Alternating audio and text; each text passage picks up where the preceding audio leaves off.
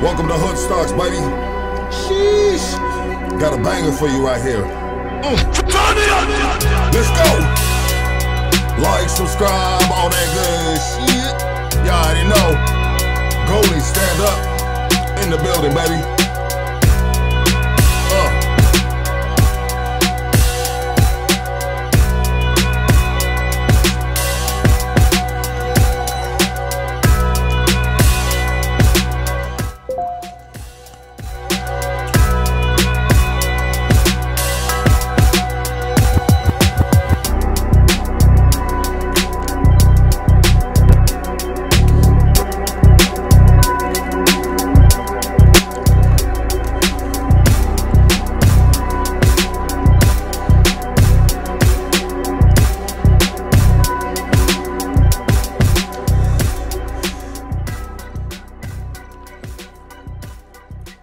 Shit.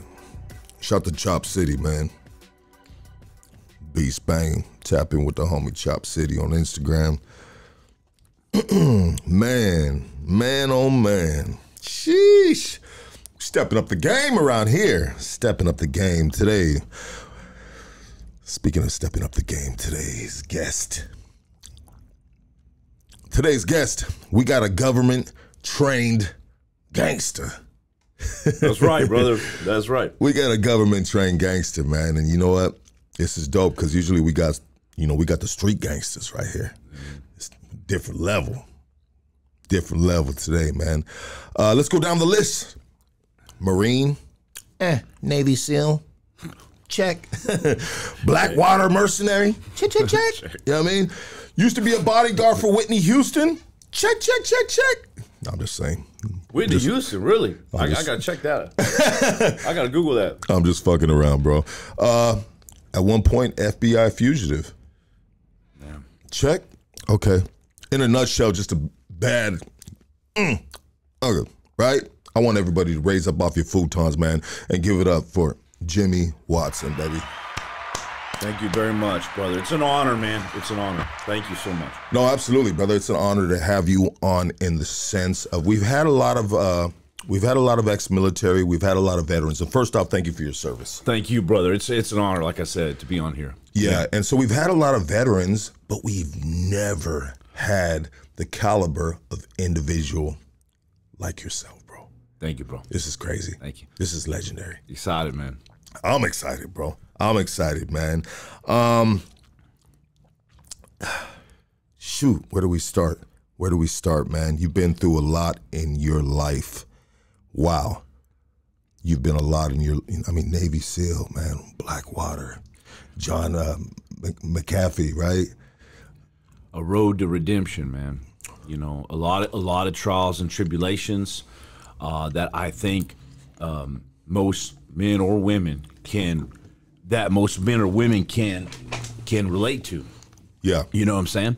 But a lot of ups and downs, a lot of valleys, some peaks, you know, the highs and lows, that proverbial prison that we all can find ourselves in, and then that real brick and mortar physical prison, not near the time or anything like that some hardcore gangsters do, like yourself and others, but steal the feds, steal house arrest for a year and a half.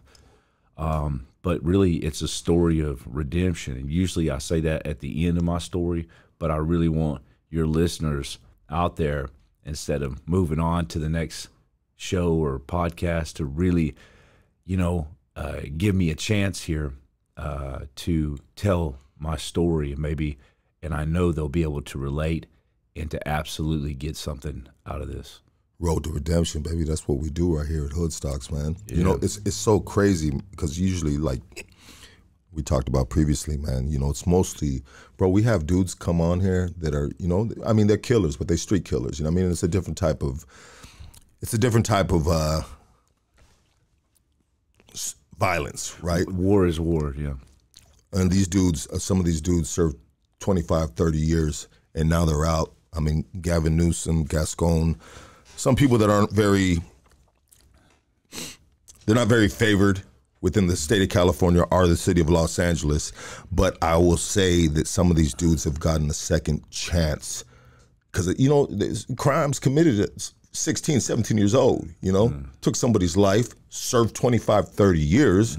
I mean, you're not the same person you were when you're 16, 17 years old, right? Hell no. Hell no. You know what I mean? No. So these dudes deserve, right? And a lot of these dudes we have on, bro, they're the sweetest dudes now, in a sense. Of course. You know? And they got a plethora of knowledge, and now they're in these communities and they're paying it forward. Yep.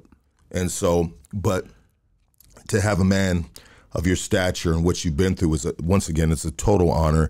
And I usually might have a little hard time navigating with you because I know the street stuff. Now you a gangster on a whole nother level, right?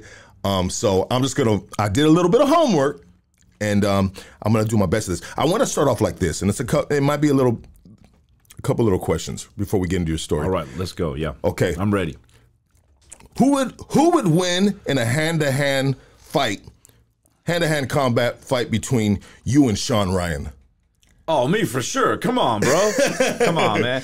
Nah, I love Sean Ryan. I think I don't think nobody has a problem with Sean Ryan. So I hope it never comes to that. You know. It's a silly. Have you ever been on this podcast, this show? I have never been on his show. And Sean Ryan, what is going on with that? You know? And we're gonna clip this, and hopefully he sees this. Let's clip this, man, because I'm ready. I've had a lot of people say, "Hey, man, what's up with you and Sean Ryan? Let's go," you know. And hey, but you know what? It's wherever God takes me, man. That's where I go now. I go with the flow, and that's how you stay in that flow state. You know. Absolutely, absolutely. And you know when the stars align, they align, baby. That's right. You know, man. when it's time, it's time. And I think your time is coming. It's only making sense because you're making a lot of noise with your story and what you've been through all over the internet. But I would say sometimes, too, there's a little bit of politics within you guys. Oh, yeah. There's politics, right? There's differences. Oh, yeah. There's something that he might have seen or heard from you that he didn't agree with, and it's like, nah, I'm not going to have him on my podcast because that's how it is with us between the street dudes, you know? Bro, it's epically like that. I wish it wasn't like that in the SEALs, but you know, in the teams we say teams and shit. An explosion goes off near you, boom, teams and shit. You get punched at a bar, teams and shit. You're always saying teams. It's all about the teams. You know, it's all about a team, a tribe, a warrior group, right? Being part of a brotherhood. And I'll tell you what, in the SEALs, unfortunately, when you get out, there's a lot of politics to be played, a lot of catty business, you know? Yeah. One guy, I think one guy even reached out to Sean Ryan at some point and he even said that, you know, he wasn't sure about me because of my leadership style and ability, you know? And because of the whole Nisar Square, Baghdad's Bloody Sunday, you know, where all these guys got hemmed up and put in prison and pardoned by Trump. And so Sean Ryan, man, you know, I would love to go on a show, like I said, but he's had a lot of SEALs, and the SEAL teams, man, are pretty. They can be kind of catty and cliquish, you know, and you're in this group or you're in that group. But I try to get along with everybody. I have a lot of awesome friends in the teams and in Green Berets and MARSOC and on the Special Forces. Man, I love everybody now, bro. You try to mix it up a little bit. I try to mix it up, man. Yeah, rub shoulders and shit. Be like, yeah, but also, man, I'm all about, you know, not being fake, no matter what, bro. Because, you know, like people are like, what's that scar on your neck, bro? You get shot. And I'm like, yeah, man, I got hit by an RPG, homie. And they're like, nah, come on. And I'm like, no, dude, it's a tattoo I had removed, burned off. You know? my girl's lips on my neck, you know. But it's important to be super real with people, right? Yeah. After I got it burned off, it looked like Dracula kissed me, man, for like 2 weeks, bro. It's terrible, bro. Well, it really left you a scar. Yeah, I've lasered about. You see all that shit, bro? Yeah. I've lasered like my head, everything, neck, everything, bro. Dang, man. Yeah, I can see, man. It's crazy, dude. And then I put tattoos back on top of it. That's what we do, yeah. Yeah. Here's another silly question, but I think it's interesting though too. At the same time, if there was 5 Navy SEALs against 20 street dudes, what would be the outcome of that? 5 SEALs against, like, who are we talking about? Street dudes, like real G's on the street, like hardcore dudes. Yeah. Against 5? 5 SEALs. Probably five SEALs would get beat up. Huh. Probably. Yeah, because I mean, man, at the end of the day, man, we're just human beings, bro. We put on our pants like everybody else, and a lot of people probably maybe think that seals are I mean, I know a seal that actually like punched Chuck Liddell in the face. I mean, there was a couple witnesses and knocked Chuck Liddell out. Now, that's what the witnesses says. I wasn't there. They got arrested for it, and that was at a bar. But then again, you have UFC fighters that can beat the shit out of anybody, seals, anybody, right? Yeah, anybody. Sean Strickland be talking a lot of shit. Man, Sean Strickland is talking trash all the time, and all I see with him, man, is like a little insecure boy inside. You know what I mean? But he's hard as nails in his game. But the problem with that is like check it out. If I refused to go on a mission in the SEALs, if I refused to go on a mission, I would be called the biggest pussy in the community ever. Absolutely. And then you probably would get kicked out. So you can't be that hard. Sean Strickland can't be that hard if he's refusing to fight his own guys on his own level. But instead, he's kind of become what he hates so much is the top, ultimate fighting influencer champion of the world, And so until he starts to take a fight anytime, anywhere with his own level, which, by the way, is right there in his own backyard. He's always telling guys to come over to his gym and fight him. Well, the UFC is right there next to him saying, come on over and fight in the UFC. So I have no qualms, no personal problems, man, with Sean Strickland. He helped pay my rent for a while there, with some of them videos. But people were like, he's in your head. He's living rent-free in your head. I was like, nah, dog, he's paying my rent, homie. You know what I mean? Yeah. Sorry, bro. So you guys have actually had interaction with each other? Never. He never addressed me personally. Okay. He kind of alluded like Navy SEAL influencer, steroided out dude on IG, Instagram. Okay. I'm like, I think that's me, man. Yeah. I think that's me. I think he's talking about me. I don't know though. How about when he went after what's his name, homeboy that fucking running and gunning and all that shit? Goggins? Yeah, Goggins, bro. Leave Goggins alone. Yeah, man, what the fuck, bro? It's kind of like Jake Paul going after Tyson, I hate that, bro. I'm not a fan of that, bro. Yeah, because Tyson's a legend, and it's like, leave him alone, man. You're just trying to get clicks and stuff. You're just trying to get views and stuff. And man, I don't want to ever take away from Sean Strickland's hardcoreness, but he ought to leave. He should have left the SEALs alone because he lost a ton of respect. I mean, a ton across the board with veterans by doing those shenanigans. I agree, bro. I feel like he's being disrespectful, bro. Super disrespectful. And he's barking up the wrong motherfucking tree, man. Yeah. And these dudes right here have sacrificed their lives, individuals like yourself, for our country, right? For us, for the ones that, for the strong Sean Stricklands that kept you being able to train in the gyms and live your happy life in the U.S. Like, brother, I have, honestly, man, I wish when I was 18 years old, instead of going to prison, the penitentiary, I wish I had an option to join like the Marines or something like that. Yeah, man. What do you think? What do you think about this? This is kind of, I know we're kind of just like shooting from the hip right now. It's good though. I like it. Yeah. What do you think about this? What do you think if L.A., we'll talk about L.A., right? Instead of them shooting these 18-year-olds, bro, to prison, what if they just said, hey, man, we're going to send you to the, to fight for the country, Would you think that would that be a good thing, a bad thing? Bro, 100% good thing, man. Yeah. I mean, instead of doing that, though, what they're actually doing is allowing girls to come into the Green Berets now. They're allowing, and like, there was a guy, a sergeant, who was in Fallujah fighting door to door, like hand-to-hand combat, basically. He went to re-enlist, and he had a tattoo on his forearm that he got. And they kicked him out. They wouldn't let him re-enlist. They didn't kick him out, but they wouldn't let this sergeant re-enlist.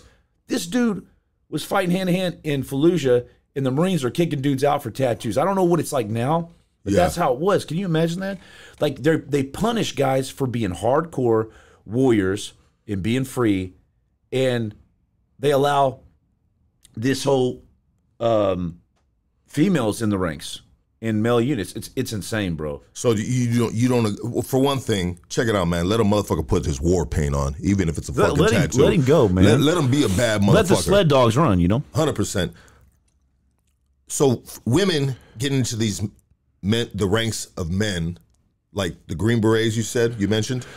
Yeah, there's a couple women that are Green Berets. And so why do you disagree with that happening? Like, what is it doing to that system? How is it affecting it? Not obviously, you're saying it's not affecting it in a positive way, it's a negative way. I mean, they can't carry their weight? Bro, you lower the standards to raise the average, and you are going to lose every single time. That's what they did with Blackwater. They started hiring cops to go be war fighters. They started cowering out like pussies, and then, you start losing and getting guys killed. They did a massive study already, a co-ed study, where they put females in all male Marine units in 29 palms. We call it with 29 stumps, 29 palms. And they did this massive stuff, a test.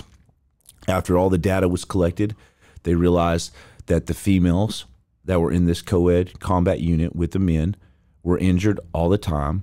They couldn't get the heavy weapons online. They couldn't get over obstacles quick enough. They couldn't buddy carry, and they were 25% less combat effective. If we're willing as America to take those odds, be 25% less combat effective, are you kidding me, bro? Yeah. World War III happens, we screwed, bro. Yeah. 100%. And that's not bagging on women. I've said this on another podcast. There was a female A-10 Warthog pilot that was brilliant, and she saved an entire SEAL team from an encroaching Taliban unit. But she was up there. Exactly. If she was down here, she compromises the team. Be a liability. Just like I can't get in an A-10 Warthog right now. Yeah. It's not my field. 100%. I agree with you on that. But the climate that we live in, though, man, they just really want to just like, from the Me Too movement to just equal rights and all this other, not equal rights, because everyone has equal rights, but our equal opportunity, right? Yeah. Equal opportunity is the word I'm looking for. I feel it. I hear it. Some people don't want to hear that, though, bro. People don't want to hear this stuff, man. No. And maybe, but everybody's thinking it.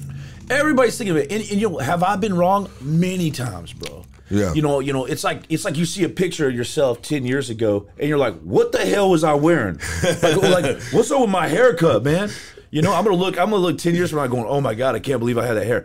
But with that V-neck too. And with that crazy V-neck, man. What's up, dog? Look at these tats. And feeling yourself. You're feeling yourself, baby. I don't care, man. Whatever, dude. Yeah, good.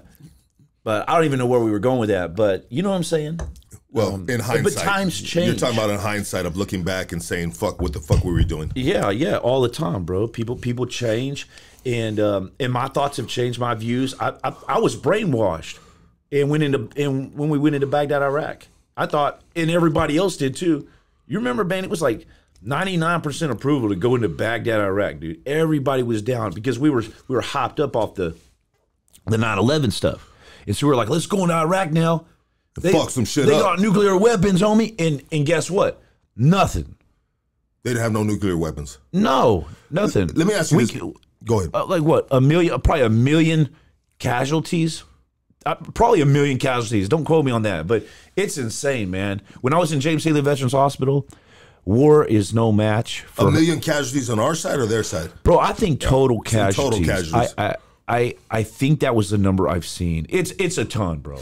Let me ask you this, bro. So when 9/11 happened, man, I remember when 9/11 happened. I'm sure a lot of us do. Very, very, man, just watching the news and, and you were watching it on from a whole nother lens, right? Boots to ground type of shit. A lot of people were talking about conspiracy theories. The government did that to ourselves. I mean, how do you feel when you hear the stuff like that? Bro, it pisses me off, man. Okay. Because let's face it, and I'm gonna get some heat for this because it's popular opinion to say the government did it. Now, I don't disagree with that. Indirectly, I think the government had a lot to do with the Twin Towers falling down. Directly, CIA agents flying the freaking airplanes and putting explosives in there, and I agree the towers fell down real weird. I saw this documentary, but at the end of the day, you have to look at it logically and say, okay, who the hell flew those airplanes into those buildings? Because airplanes hit those buildings, and yeah, the buildings melted really strangely and all this stuff. But at the end of the day, the freaking airplanes hit the buildings, and I believe that it was absolutely Osama bin Laden, or maybe I have to believe that to sleep at night because I went to Afghanistan and Iraq. I was in 2 different wars, you know. During that or right after that? Bro, I was the first Marine unit. We were the first Marines. I was in First Marines, and we were the first Marines in Camp Rhino and even in Pakistan before. As Bush was saying, we're still trying to figure this out. So I was actually overseas on the USS Peleliu, already deployed. So we were the first forward unit in the Marine Corps. Wow. And so when we heard, so we had just stopped off at Australia. So when we heard that the planes hit the towers, the shore police were running up and down the streets in Perth, Australia, rounding us up, the sailors. They were rounding all the Marines up, and we were drunk, and they were like literally beating us to get us back on the ship.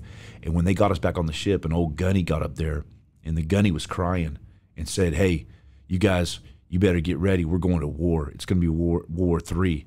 And we were like so excited, so ready. We were so mad, so fierce. We trained so hard, and they unleashed the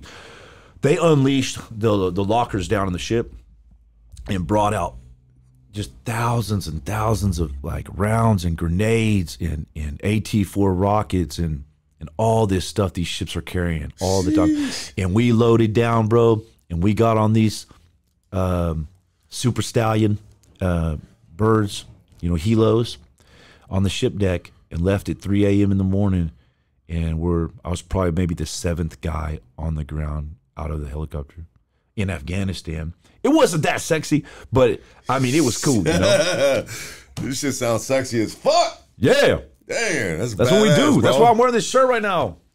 Yes, sir. Bro, wow. Motherfuckers dream about that shit sometimes. I mean, some dudes do, but if you don't dream about it, you see it in the movies. Dude, man. every man's got to fight a battle, and like you were talking about these young dudes on the streets and stuff, and instead of sending them to prison, they need to send them to Marine boot camp or something. I mean, like a French Foreign Legion type deal for the. I mean, why not, bro? Yeah. Get their act together, yeah. Straighten up. I mean, because there's some years you got to kill off as a kid. Like I'd say from 15 years old. I mean, I got out of school when I was 14, and I was wild. They couldn't keep me in school. I had the record for detention and SWATs in Texas. I was a terrible kid, and my parents yanked me out of school when I was 14. And if I didn't have the Marines at 17 years old and kill off a bunch of years, you know, in the 20s, I'd be probably dead, man. I was wild, you know. Growing up in what part of Texas you grew up in? West Texas. I heard you talking about another interview. It was just basically like in the middle of nowhere. Bro, in the middle of nowhere, Mule Shoe, Texas, like a mule in a shoe. And I was raised on an old farm in the middle of a feedlot on one side and a dairy on the other. So it smelled like shit, really bad. But I loved it out there, man. I loved it. I loved playing out there. I dreamed of going to war. And, you know, one of the 3 core desires of a man is to fight some type of battle. Yeah. And so we find ourselves fighting all these wrong battles in life because you're going to be fighting a battle in your life. At any given time, you can think right now, your listeners can think right now and think, what battle are you fighting right now? And it doesn't have to be a kinetic war like I went to. There's all kinds of battles. It could be on Wall Street. It could be on the streets. It could be selling this, selling that, whatever it is, but you're going to be fighting some type of battle because that's what, and we're meant to go on an adventure. And when we're fighting the wrong battle and then we're not going on that adventure, we get in trouble. I feel like I felt like me and you were similar kids, but just raised in different settings, right? Yep. Different landscapes. But I wanted to go on an adventure, you know? Yep. And on God, man, if I maybe had the right influences, or, you know, I would have served for the country, you know what I mean? Because that would have been an amazing adventure. You know? Absolutely. But man. Instead, some of us guys in the inner city on the streets, which obviously is a whole different lifestyle than how you were raised, but still the same individuals though. From you know what I mean, the way they're made, young dudes want to have fun, you know, rowdy motherfuckers, wild, bro, right? A lot of us guys in the city, and you know, when the gang infested spots, we still go on adventure, but we ended up going to prison. Like I wanted to go to prison. Like you, when you were young, bro, you said I'm gonna be a SEAL, right? Yeah. You said I'm gonna serve the country. Well, when I was young, I said I want to go to prison. Damn, I wanted to go to prison, bro. That's intense, man. I wanted to go to prison because that's where you get, you know, that's where you kind of like battle tested. That's where you know. And I've been in a lot of riots, a lot of weird shit, crazy shit, you know what I mean? Hand-to-hand combats in a cell, you know what I mean, with another dude, you know what I mean? Like, and it doesn't compare to what you've done and what you've been through, because to me, that's pretty crazy, bro. That is the ultimate, like, you know, upper echelon of just warrior fucking shit, soldier, man, just fucking. And I think that's why it does so well on podcasts. The prison stuff, it's an allure. It's like attractive to me. It's like, dude, I want to be like those dudes. I want to be hard like that. I can remember all I wanted to be was a SEAL, but I knew I didn't have what it took to be a SEAL from the time I was small. I had that lion's heart, but I didn't have the body. Wasn't picking up what the other kids were picking up. Yeah. What the teacher was putting down, you know? And so I had ADHD, and I was frustrated. I was so mad because I couldn't learn anything like the other kids. And so I just took my frustrations out on either fighting or just distracted in school. Didn't want to go to school, started stealing stuff, cigarettes, all this stuff, you know, when I was a kid. Yeah. And so, yeah, man, it was wild, bro. But I know, when I seen these SEALs one time, they looked like prisoners. Some of them, they were all tatted up and jacked, and they were behind this chain link fence. Yeah. And they were doing these pull-ups. This guy was doing these wide grip pull-ups, bro. He had all this crazy blonde hair sticking out, and I mean, I just idolized that, bro. Yeah. I would do anything to be like that. Yeah. You're like, that's badass. I need to be one of them bad motherfuckers. And you know how you visualize and you want to do something so bad, and then you find yourself doing it. Yeah. And it may not be what you thought it was, but you're there, you know? Yeah. I remember sitting in church with my mom, like when I was young, and I don't know what they were talking about. I don't know what the minister was talking about, but I was always like, the way I was wired as a kid is I was like, man, if somebody came in right now and they try to get the minister and they try the guns come out, I would do this, that, and I'm gonna save the day. Well, you know, this is I'm talking back about, you know, how we think as a young adolescent, you know, want to go on the adventure, want to be wild. But I ended up going on all those adventures, the high-speed pursuits, bro. You know what I mean? Running and gunning on the street with the gun, fighting with police officers, you know what I mean? Once again, I wish I would have saved that energy. You know, and then some people, you know, you got these cats that talk about, oh, you know what I mean, why would you want to fight for this country? You know, the same reason why I would like to live in this country, you know what I mean? Oh, this, that, you know, everyone's got some negative shit to say while they're fucking microwaving their Hot Pocket, living a great life. Bro, you know? I can't stand it. Yeah, because people got it all mixed up. Like when Sean Strickland was like, oh, you're fight, go back to Afghanistan, Goggins, and this crazy stuff about war. See, what he doesn't understand is that it's not about, freedom isn't about right and wrong. It's about violent MFers, man, out there standing by, ready to do boot on neck policy for the bidding of America to keep the women and children safe. Yeah. Our kids and women. It's not about right or wrong in Afghanistan. Yeah. It ain't about right or wrong in Baghdad. It's about you have a brutal, violent force of men standing by that are willing to kill your ass at a drop of a dime, and that's what it's all about. So Sean Strickland's got messed up thinking there. He's like, oh, you go over there with all the sand guys in Afghanistan. He has no idea what it's all about. We ain't going over there for for anything else but our boys, our swim buddies, to the left and right, and then our families at home. 100%. Because if you have that presence, as long as you have that presence, going over America's ability to go to Baghdad or go to Afghanistan for 20 freaking years, that's a long haul. If you have that persona about you, like when you walk in the room, it's all about perception. Like, hey, I ain't gonna mess with Lucky, man. Look at him; he's got tattoos everywhere. He's like looking at me with those crazy eyes, talking about prison and stuff. I'm like, oh, all right, I ain't gonna mess with Lucky. Well, people ain't gonna mess with America if you got the dudes with the crazy eyes. Yeah. You know what I mean? That's what it comes down to, bro. Yes, sir. Yeah, 100%. And you know what? I want to apologize because we're kind of going like all over the place, and that's my fault, bro. So let's get back on somewhat of a timeline. 9/11 happens. I'm kind of jumping ahead a little bit, brother. 9/11 happens. And I mean, first of all, you said over a million casualties, right? From both sides. A ton of casualties. A ton of casualties. Do you think that we should have never went there during 9/11?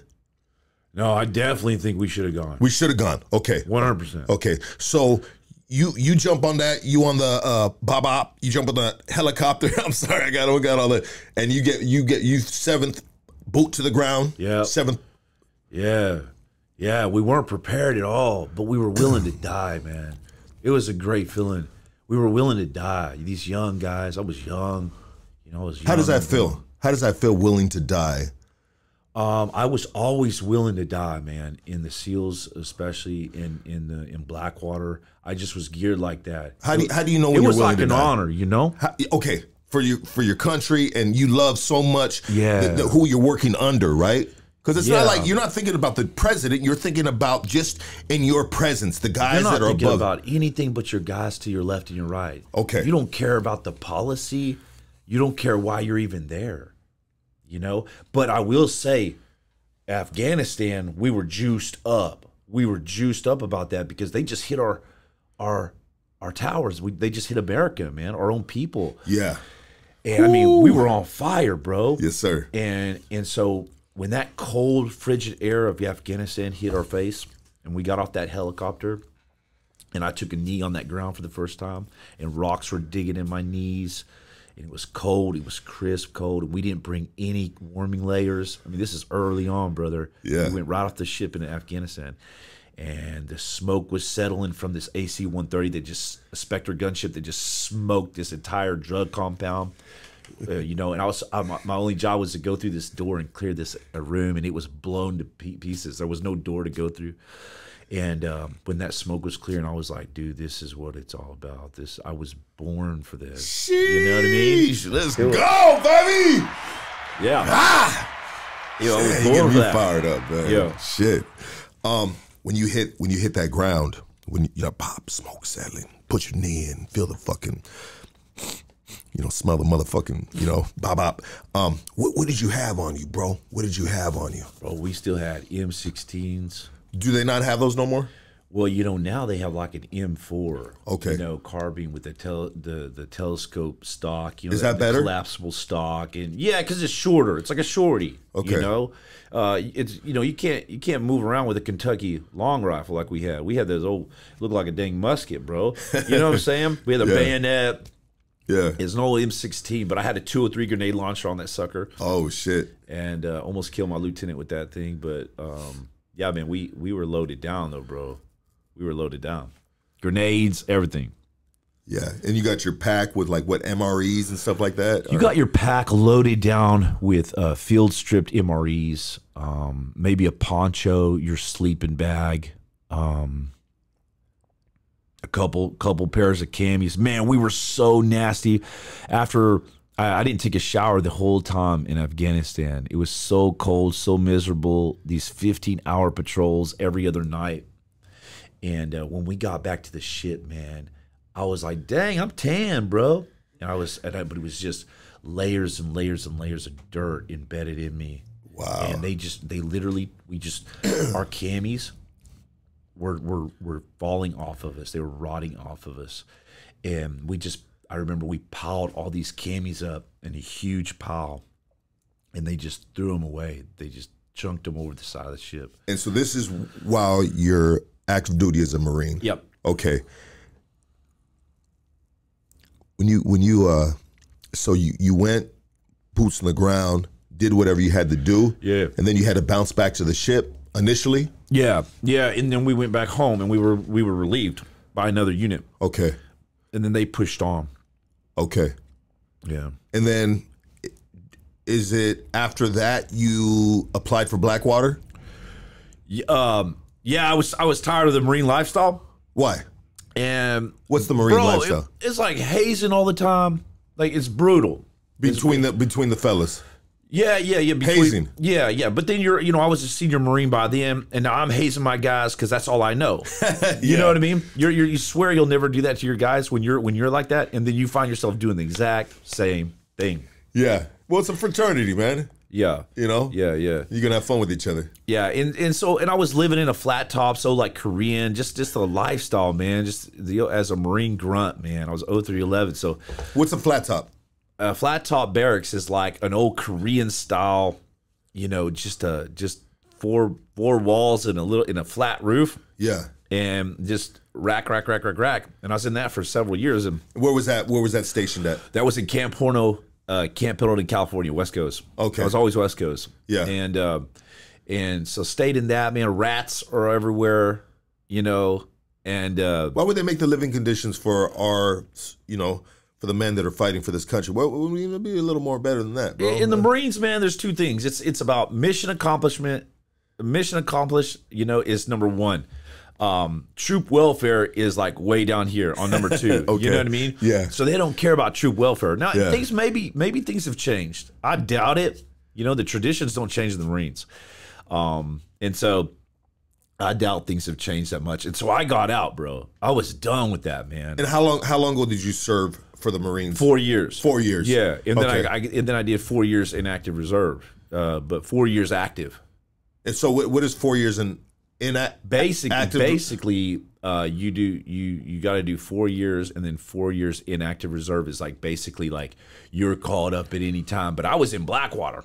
So I did that. So that time got counted for me too. So double whammy. But I got out wanting to be a SEAL. Yeah.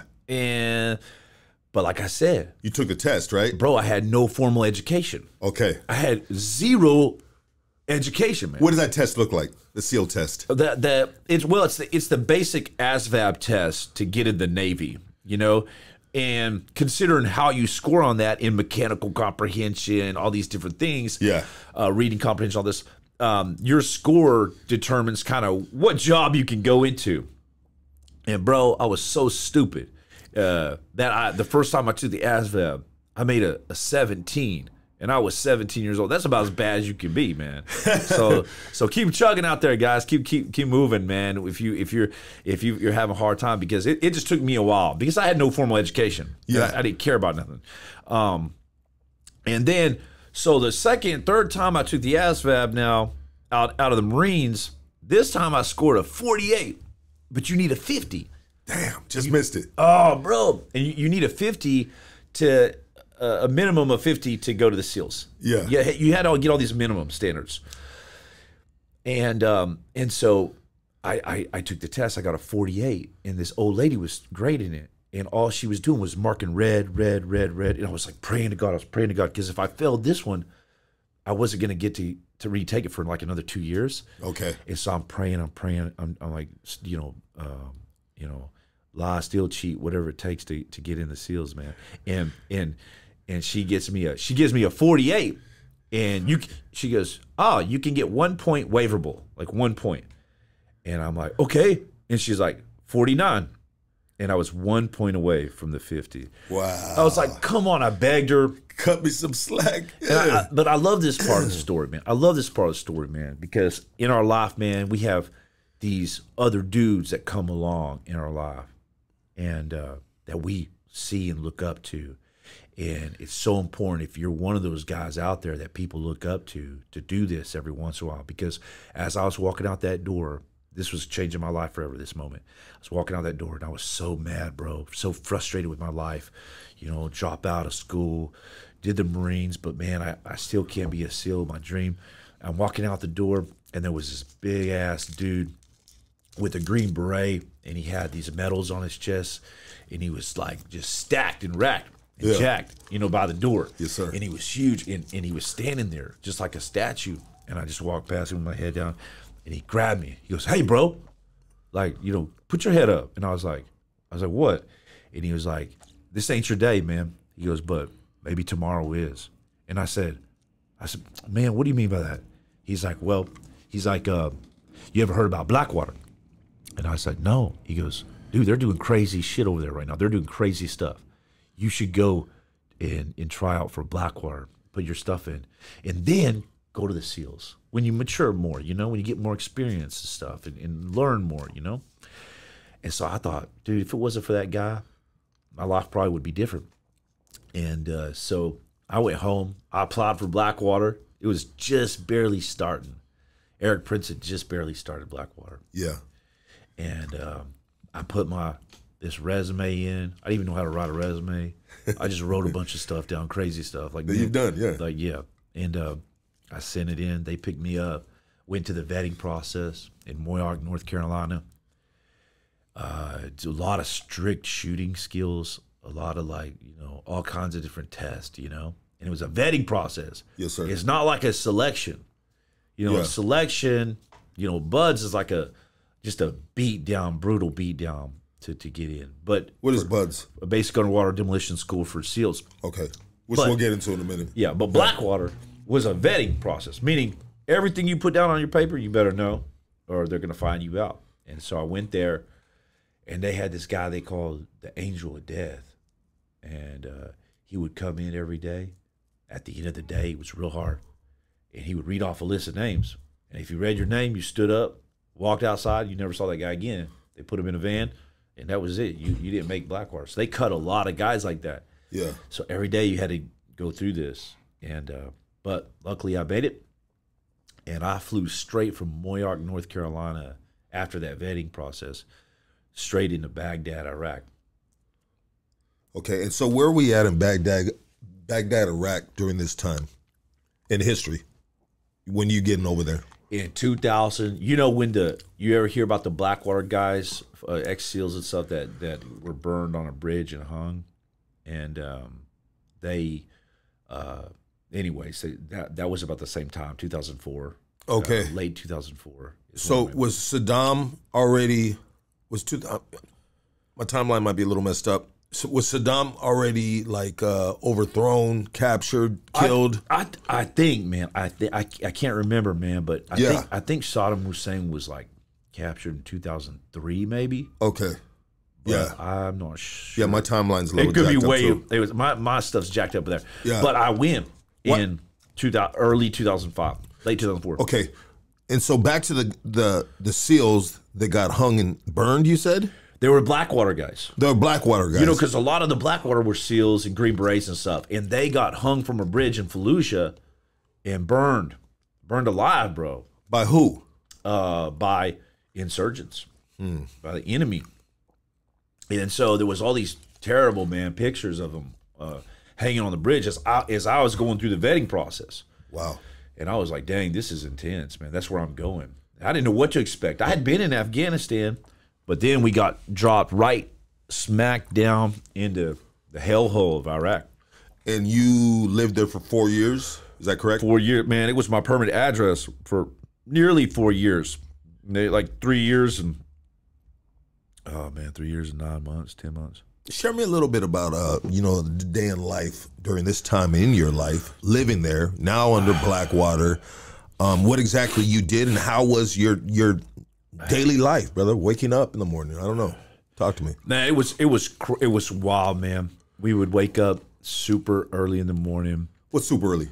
I would say, man, maybe 5 in the morning. Okay. But the sun wasn't up yet. Yeah. That's early when you go to bed late, you know what I mean? Yes, sir. And so sometimes we were hungover. We partied hard too. Yeah. Play hard, work hard, play hard. But we would wake up early in the morning, load the trucks up. And these trucks, man, I was on the Red Cell Quick Reaction Force, and there was these massive armored trucks with these tractor tires and these turret gunners in these turret gun positions. So we would load up all the weapons. We would load up all the ammo. I would stack 30 grenades, 40 Mike 203 grenades in a bucket next to the weapon, next to my 240 machine gun. You had to have it pristine, and I made sure it was clean. And then I had my water bottles over here. I was going to throw at cars, and to warn them. It's better than a bullet. Yeah. Because a lot of people died over there for a small traffic infraction. For sure. Because it was scary. It's scary. And What was your job to do working under Blackwater? What was Blackwater doing out there? They were a private security company, private contractor, right? Private contractors, not necessarily mercenaries, but private contractors that for the Department of State diplomatic mission, and basically taking, what do you say, like taking like the Department of State officials and politicians to their coffee meetings. So they want to go into the red zone. They need somebody to take them, and the military's not taking them. And so we ended up being like a 911 force in Iraq, and rescuing these teams and rescuing people and going back and forth, doing 8 missions a day. And one of the craziest things, man, was loading those trucks up and then hearing massive bombs going off, like boom, that would rock the whole city. And you're about to go into that, man. These bombs are going off as you're loading the truck, and you got to stay steady. You know, you got to shake yourself out of that. You got to be like, all right, here we go. So there's like a lot of joking and smoking going on. But really, man, it's just nervousness. So, okay, so back to you loading these trucks up in the morning, 5 o'clock in the morning. You're loading the trucks up because you're getting ready to give an escort to a political figure. Escort a political figure, depending on what you were doing in the teams. But I pretty much did every position in Blackwater. You know, from the trunk monkey laying in the back, just shutting my mouth, watching everything, to the left and right door gunner, where you were strapped in with a D-ring and an SUV to where you could lean out of the side of the trucks, the armored trucks. That's dope. Strapped in with a D-ring? Strapped in with a D-ring. Yeah. Leaning out the door. Yeah. On these skids. And then we had this, we called them hate trucks. And this hate truck was gutted and then rhinoplastied. Okay. And then we had the Beastie Boys on as loud as you can. and then we have the center hard benches down the middle, and then all these gun racks, and then D-rings on these lines. And then you had a squad automatic weapon, machine guns, belt-fed machine guns, 203 grenades, all this stuff. And they called it the hate truck. It had a big-ass, huge grill on it, a massive bumper, and it looked like a rainbow was colored on there with all the different cars that it hit. Red, blue, yellow. And when you hit a car with the hate truck, it opens like a can opener, man. Okay. And it's bad, brother. The hate truck. Yeah, the hate truck. And so then I was a driver. Driver's probably the most important spot. Okay. Know? I mean, man, you gotta be on your game, like the movie Heat. You know, you gotta be like driver in Heat, just like ready, man.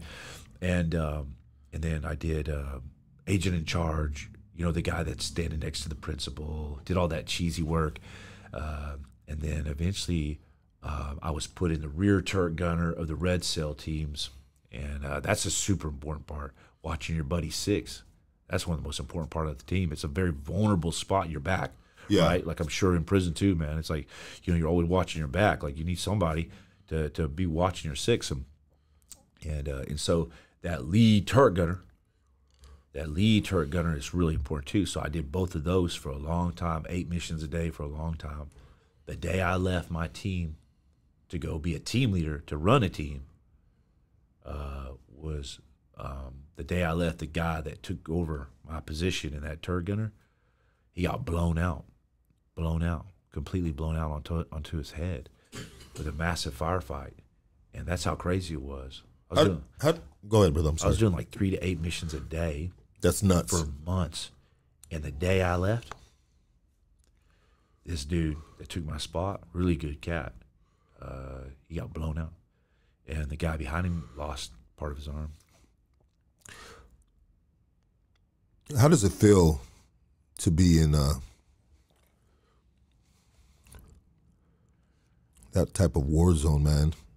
And, you know, and to lose one of your buddies, to see him get killed. I mean, do you have to? I can imagine that probably builds a callus after a while, right? You have to you still got to keep working, right? And it's protecting yourself and the ones around you. Man, it touched everybody. The war touched everybody. There was a guy that I could hear him praying in his room above me. And one day I left, and he got smoked. The rocket hit. One of your Blackwater. One of the Blackwater guys got smoked. And you would hear him praying above you. Yeah, I hear him praying above me. And then we had to bag up all of his stuff and send it home to his wife. Okay, so you heard him. I'm sorry, you heard him praying above you, and the next day he got smoked. Yeah. Did he have the wrong mindset in a sense of this, brother? Like, man, you had to have you had to have an animalistic. I always quote that quote: "Be careful when chasing monsters, for you may become one." And I became a monster in Iraq. You had to. Did anybody ever hear you praying out loud like that? No, man. I was always doing some prayers, man. I was always doing. I think you're crazy if you're not praying to God in a war. Of course, some guys don't believe in God, but I sure did, and I don't want to be arrogant and say, well, that's why I was okay and others didn't, but my point was that the war touches everybody, one way or another. One way or another, it's going to touch you. You're gonna get touched. You're gonna get hit. Have you seen any dudes like mentally just break down, like they cracked? Yeah. Years later in the hospital, For sure. I seen dudes that were just, man, I can't even begin to tell you. I had a guy walk in my hospital room on the polytraumatic ward in James Haley Veterans Hospital in Tampa, and that was my first experience seeing dudes that were just really, no joke, messed up. Like, there's PTSD, and then there's these dudes that were like seeing hallucinations, like dead people, dead Iraqis walking in their room at night, talking to them. Just screaming as loud as you can. Crazy. You couldn't even go out with these guys. Like we tried to take some bowling trips and stuff. I didn't want to go out with them anymore because it was so depressing. Yeah. Because guys, they were gone, bro. They were gone, man. Just from war. Just from the war. Just done. Forever. Yeah. Forever. Ain't no coming back from some of that stuff. No. I can remember one time they told me to go down to the pool at James Haley Veterans Hospital when I was there. And they told me to go down to the pool and to do water aerobics. And here I was, a SEAL, bro, but I was injured. And so I'm at this hospital, and I'm like, I don't want to go do water aerobics, man. I used to swim in the ocean, bro. And now I got to go do with floaties on, like in a little pool with all these other wounded vets and stuff. You thought it was too goofy or what? Yeah, it's just like demoralizing, man. 100%. You go from the apex of your game in the teams. Now you're doing water aerobics. At a hospital, Yeah. like recovery. And I remember going down there, and I got in the water, and I was having the worst day ever. And then the instructor was like, Jimmy, you got to join your class. And I was ignoring her, and I just was staring out the window. And I seen this dude, and he was paralyzed from the neck down in a wheelchair. And there was this beautiful young girl next to him, like a 20-year-old girl, and it was his wife, obviously. They were both young. And she was feeding him through a straw water, and he was like this. And that was going to be their condition for the rest of their life. And man, when I saw that, brother, I shook all over. And I turned around and I joined that freaking class, bro. And I got my shit together after that. Because I realized, man, you ain't there, Jimmy.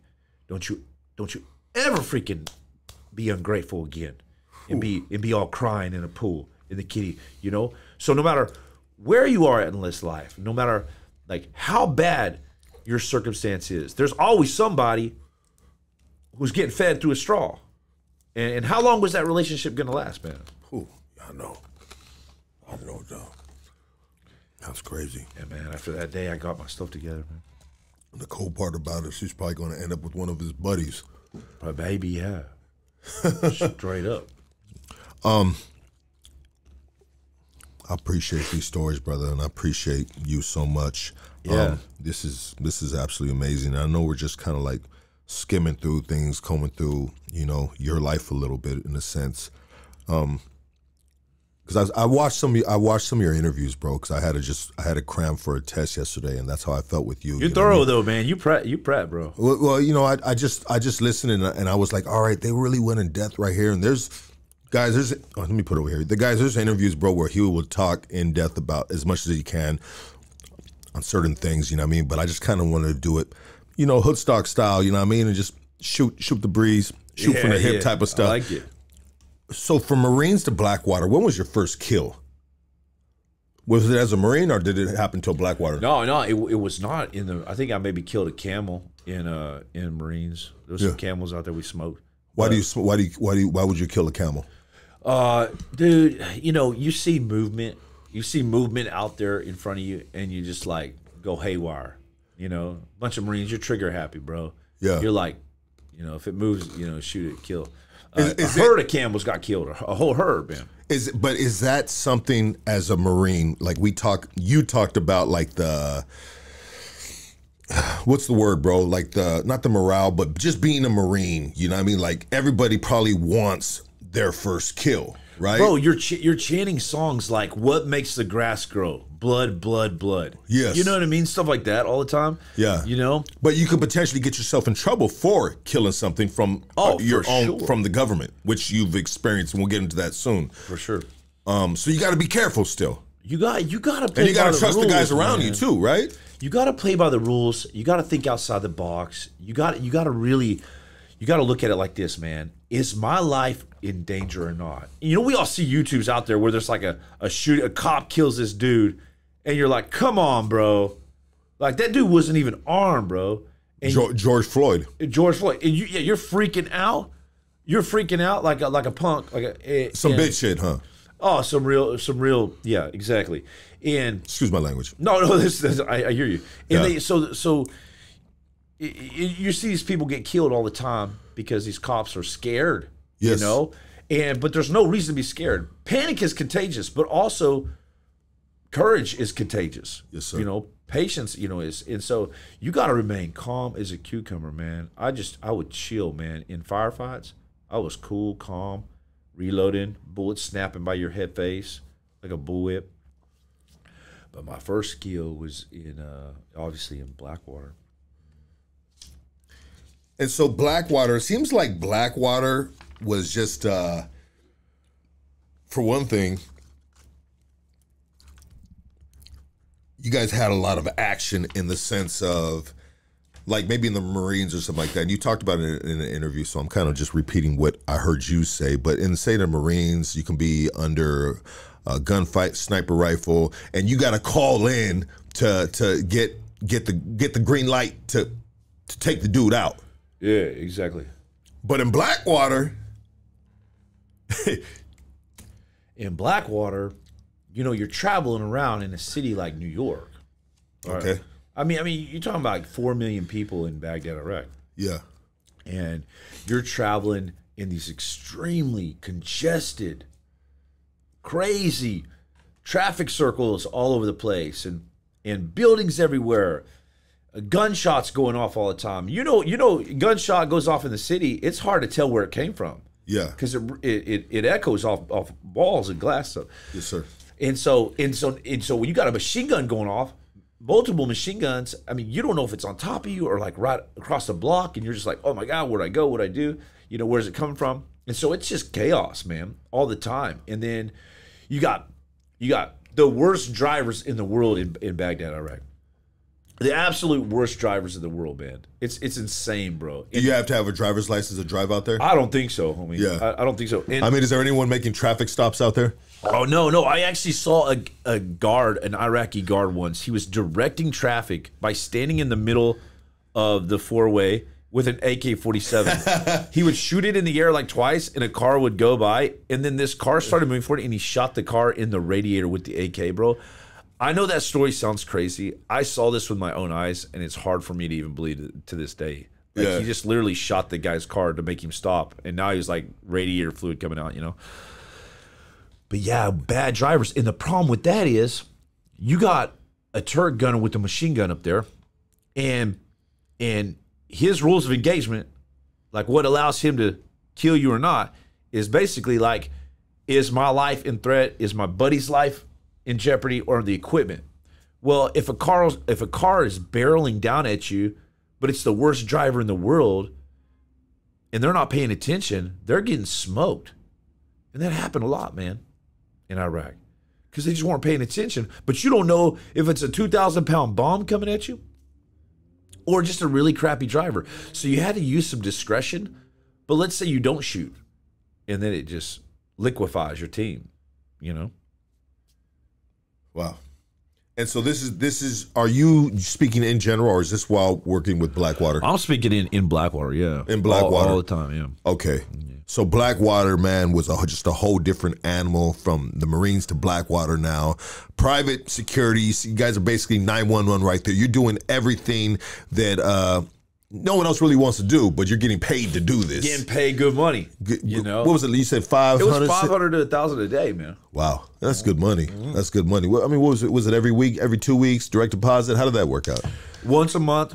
Okay. If I remember right, it was once a month. Yeah. Like one time I went home, and then you got a 20% bonus at the end of the year. Nice. I remember one time I went home, and I forgot about that 20% bonus. And I had all this cash, man. Like I come home from a deployment with maybe like 80K. Wow. And so, you know, that's a lot of cash in your checking account for a young dude, right? From Blackwater. And I would always plan these extravagant Vegas trips, you know, blow it all, man, just blow it all. And I remember I was going to the gym one day, and I got a notification that I was walking out to the gym, and I got a letter from Blackwater. I opened it up, it was like $22,000 and a bonus check, you know. Nice. And I was like, I ain't going to the gym, I'm going to party, you know. So I didn't go to the gym like an ass man, but I deposited that sucker, you know? Yeah. It was crazy, man. What would partying consist of during these days, bro? Like, oh, man, what are we doing, bro? I used to get crazy, man. Do we gotta, you know what they say, whatever happens in Vegas stays in Vegas? Yeah. You not really want to. Whatever happens in Vegas, man. You know, but yeah, so you know, well, you know, we band together a bunch of dudes in Blackwater, and then we plan these crazy trips. Okay. And usually it always ended up in Vegas. Yeah. And then we'd be like, okay, we're gonna go here, we're gonna go here, because when you're in that Baghdad environment, you're like fantasizing about, you know, like what you gonna do when you get home? What you gonna do, man? Yes, sir. Like, okay, with these women over here, this, and then obviously, man, it would end up in drugs and all kinds of crazy shenanigans and hedonism in Vegas, and then you come home just trashed, out of money. Back to Iraq. Yeah, let's go get this. Let's go get this bag, and hopefully be able to survive. Right? How are the women in Baghdad, bro? You got a couple crazy. baby. You probably got a couple baby mamas out that way. Yeah, no? probably dead 100%, bro. No, I got so this one girl. I dated this Peruvian girl once. She was cool. They're beautiful, bro. Peruvian broads are beautiful, yeah, bro. She was beautiful. And then I saw. We broke up, and I was with my boys. And the women are scarce there. They're scarce, man. There's not many out there, bro. And they're covered up, right? Well, I'm talking about Americans or British. Okay, or living contractors and stuff, or military. Yes, sir. Females. And so, but it's scarce pickings, you know. It's scarce, and so I was at the pool, Saddam Hussein's palace pool, and we would hang out there until a rocket hit there, you know. Yeah. But we would hang out there and just chill all day if we weren't working. Yeah. And I remember telling my boys, hey, man, the next girl that comes in here, watch, I'm going to go up to her, I'm going to swim up to her, and I'm going to get her number. And they're like, whatever, dog. I mean, and I didn't care who it was that came in through that gate. Yeah. And this girl came in, her name was Alia, and she was beautiful. She was from Iraq, but had moved to Canada and her family and stuff, and then she was back working with Stanley Baker. And I swam up to her. I was nervous, bro, because she was beautiful, and I swam over to her. I got out of the pool, and she just was reading her book. She never even like looked up at me or nothing. Just kept reading her book, and I was like, "Yo, please, I know you're gonna reject me, but can you act like you're talking to me?" And give me your number. And so and she's like, you're stupid, you know? Yeah. And so we kicked it off, and we ended up dating a long time, bro. A long time. Yeah. A long time. We traveled all around. We traveled to Morocco, Marrakesh, everywhere. How was this pool? How was Saddam Hussein's pool, bro? Bro, it was epic, bro. It was something out of the movies, man. Saddam Hussein's palace was huge. You know, I think he had like 7 different palaces, but this one he had the palace pool was... It was just this. It looked kind of like, you know, an epic pool in Vegas. Yes, sir. You know, big, and he had a couple pools. Yeah. But we go to this main one by his palace, and you know, everybody kind of chill there. I mean, dude, this guy Saddam Hussein was living extravagant lifestyle, bro. I mean, to have a pool in fucking Baghdad, right? Like next level, bro. Yeah, like they don't have pools out there, right? Yeah. Do they have public pools or anything like that? No, right? It's like poverty, man. Yes. The worst, dude. And so, but this palace was huge, man. This massive palace. In fact, when you first walked through the door, they said that's where he used to feed people to lions. Because, you know, when you walk through this big, massive doors, man, in this massive palace, you walk in, and it's like an octagon. Yeah.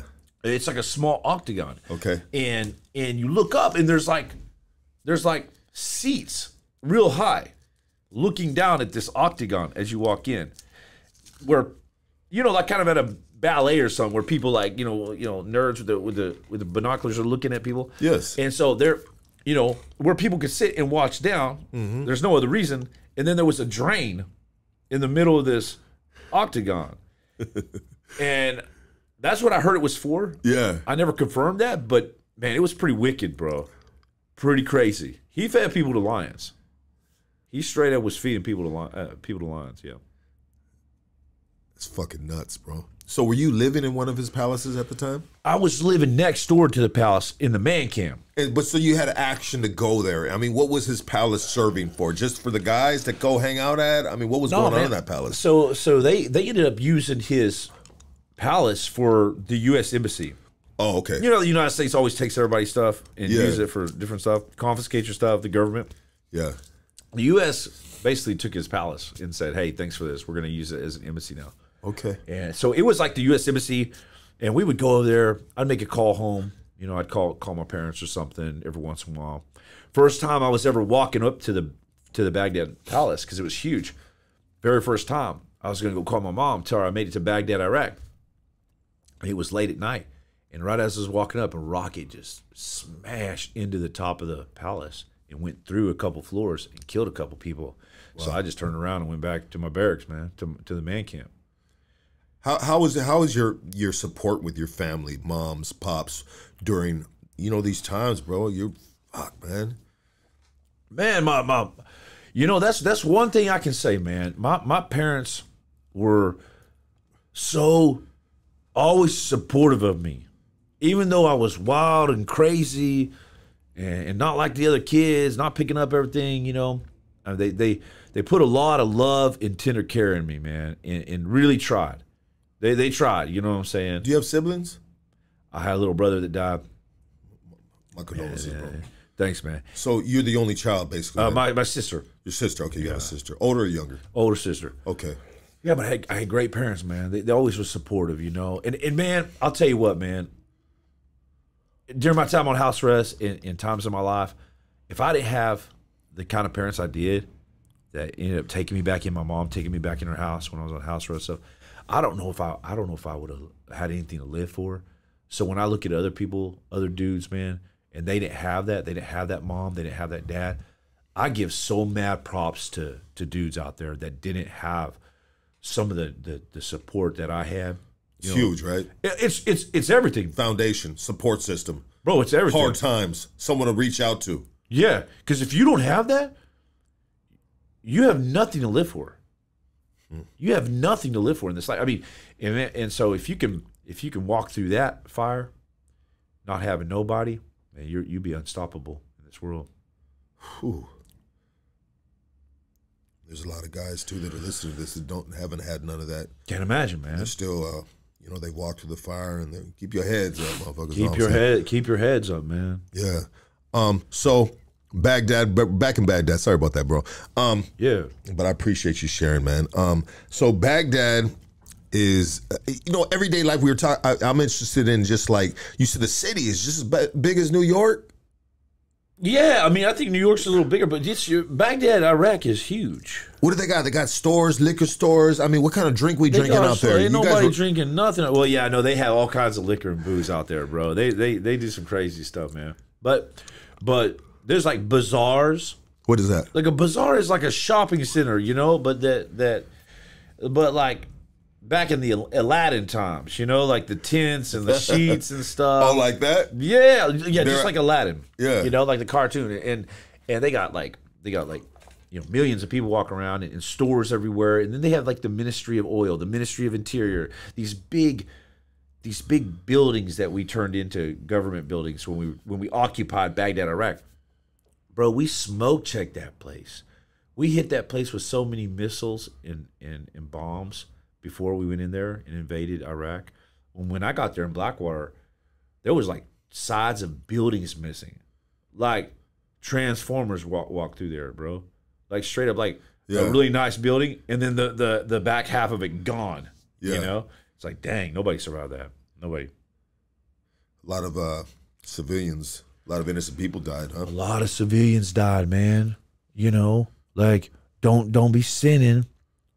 Don't be training guys millions and millions of dollars and putting in training young men to go to war. Don't do it. Circle the wagons. Dude, I've seen so much war, so much hell. I've seen stuff, man, I don't even know if I can say on this podcast, bro. I mean, I've seen some fucked up stuff, man. You know? I don't even know how else to say it. I seen a woman pulling her hair out because her 2 kids got smoked in the back of a seat. And I mean, you don't get rid of those screams, bro. You don't get rid of those screams. How do you deal with that? You don't deal with it. You don't deal with that shit. You just lock it away tight, like they say, you know, you want to make a sailboat unsinkable. You go around and you close every hatch as tight as you can. Whew. When that storm comes, you know. I had a neighbor years back, maybe 6 years ago. I believe he served in the Iraq War, the Baghdad. You know, he was there. Yeah. And he had a huge problem with noise, loud noises. And I remember one time I bought a truck, 2014 Chevy Sherrod or whatever. I guess I had the music on too loud, you know. And he actually, and it was, you know, it was an apartment building. He actually came down and said, "Hey," he said, "I can hear that upstairs, man. Turn that down." You know what I mean? I turned it down, but yeah, I know what you mean. it really the PTSD with that dude, and I'm sure it's across the board with a lot of veterans, man. And my respect to all the veterans, but some people are able to do what you do, lock it away, lock it away, lock it away, and some people they ain't wired like that. Huh. You know, some guys, I noticed that, man. Some guys, man, hit their head on an air conditioning in Kuwait and say they got PTSD. Yeah. You know what I mean? Some people are juicing the system, you say? Playing the role? Yeah. Is that what you're saying? Yeah, I think so. I gotta be careful how I say that. Because, 100%. Because you could have like a girl that's seen like this much of something traumatic and have major the same amount of impact as I have seen a bunch of stuff. Exactly. Just because we're just different people. Wired up different. Physiologically, you know, we're just different. Yes, wired. I would say a lot of my PTSD actually came from, I mean, whatever you want to call it, trauma, whatever, operator syndrome, whatever happened to me, man, there was a combination of things. You know, crazy stuff in Iraq, and then being prosecuted over it, being kind of gone after, you know. That fucked you up. That messed me up, bro. Big time. Because here you are fighting for your country. Yeah. Doing your job. And now they're coming after you. And we're talking about the Nizar Square. How do you say it? Nizar Square, yeah. Nizar Square. This is when you got put to another unit that you were in charge of, correct? Yeah, I ended up being a team leader for one of the quick reaction force teams. And there was all kinds of firefights going on. I mean, it wasn't every day, but it was crazy, man. And it was heating up, and you could feel this ominous presence coming, like a storm on Blackwater.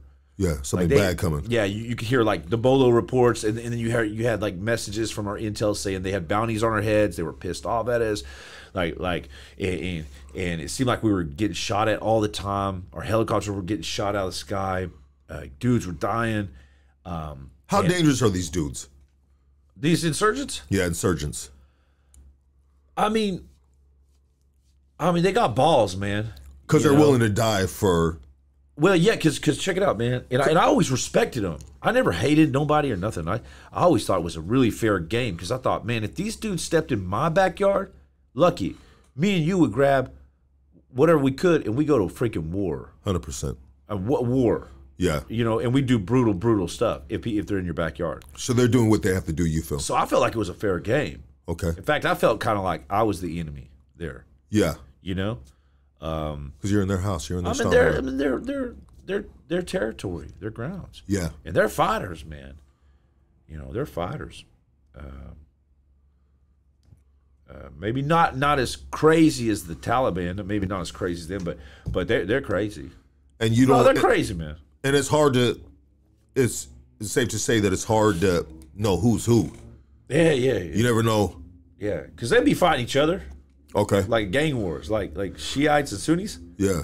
like literally shooting it out on the streets, and then we roll past, and both of them are like bullet magnet.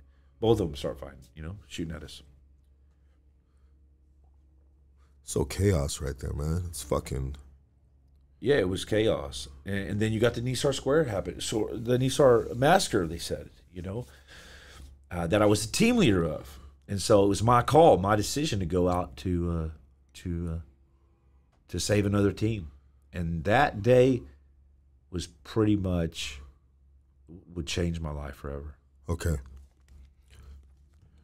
So that shootout happens, or that incident happens, that day that's marked in history, that Yeah. a lot of people talk about that, and you were actually there. And after that incident happened, Blackwater asked you to go. That's right. Okay. And a lot of people got killed. A lot of civilians got killed. A lot of civilians got killed, man. Yeah.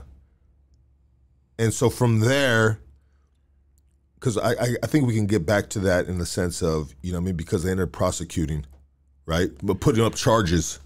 Yeah, it's a very complex, long judicial story system type deal. But at the end of the day, four of the guys, or five guys, went to prison for basically life sentences. I mean, 30 years mandatory on 17 counts with violence with a machine gun, and then Trump pardoned them after 7 years. Shout to Trump for that, huh? Big shout out. Hell yeah. Big shout out to Trump for that, man. Sheesh. That shows you something, though. 100%. It tells you something about the story. Yeah. Political. Absolutely. So you, after that, Blackwater, after that incident, such a heavy incident, a lot of paperwork involved because of what happened. You know, innocent casualties, they say. Yeah. Right? You go to the SEALs after that. Yeah. You go to the SEALs. You take the test again.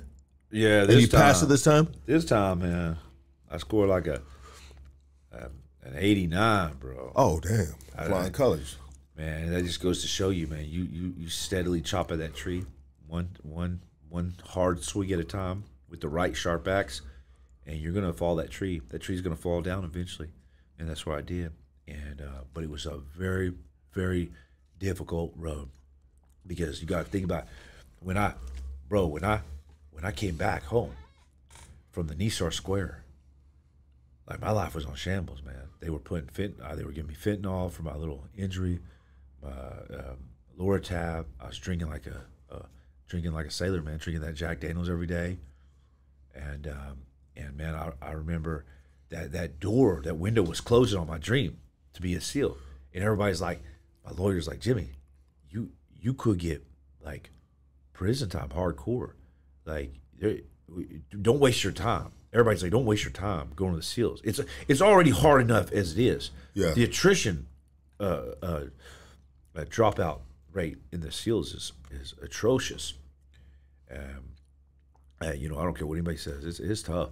And so To get into the SEALs. to get in, and then to make it through the 2-year process or more. And so that alone was daunting, because like, what's going to happen if I don't make it? I'm going to go paint a ship or scrub barnacles on a ship, you know? And so I had that looming over me, and then this massive legal storm cloud. And so it was like mission impossible, brother. But I sit there, and I was taking these fentanyl patches, slamming 8, 9, 10 Loratab a day, you know, Viking and stuff, and drinking this Jack, you know. And I can remember watching Finding Nemo. I tell this story a lot, but man, it's so powerful, bro.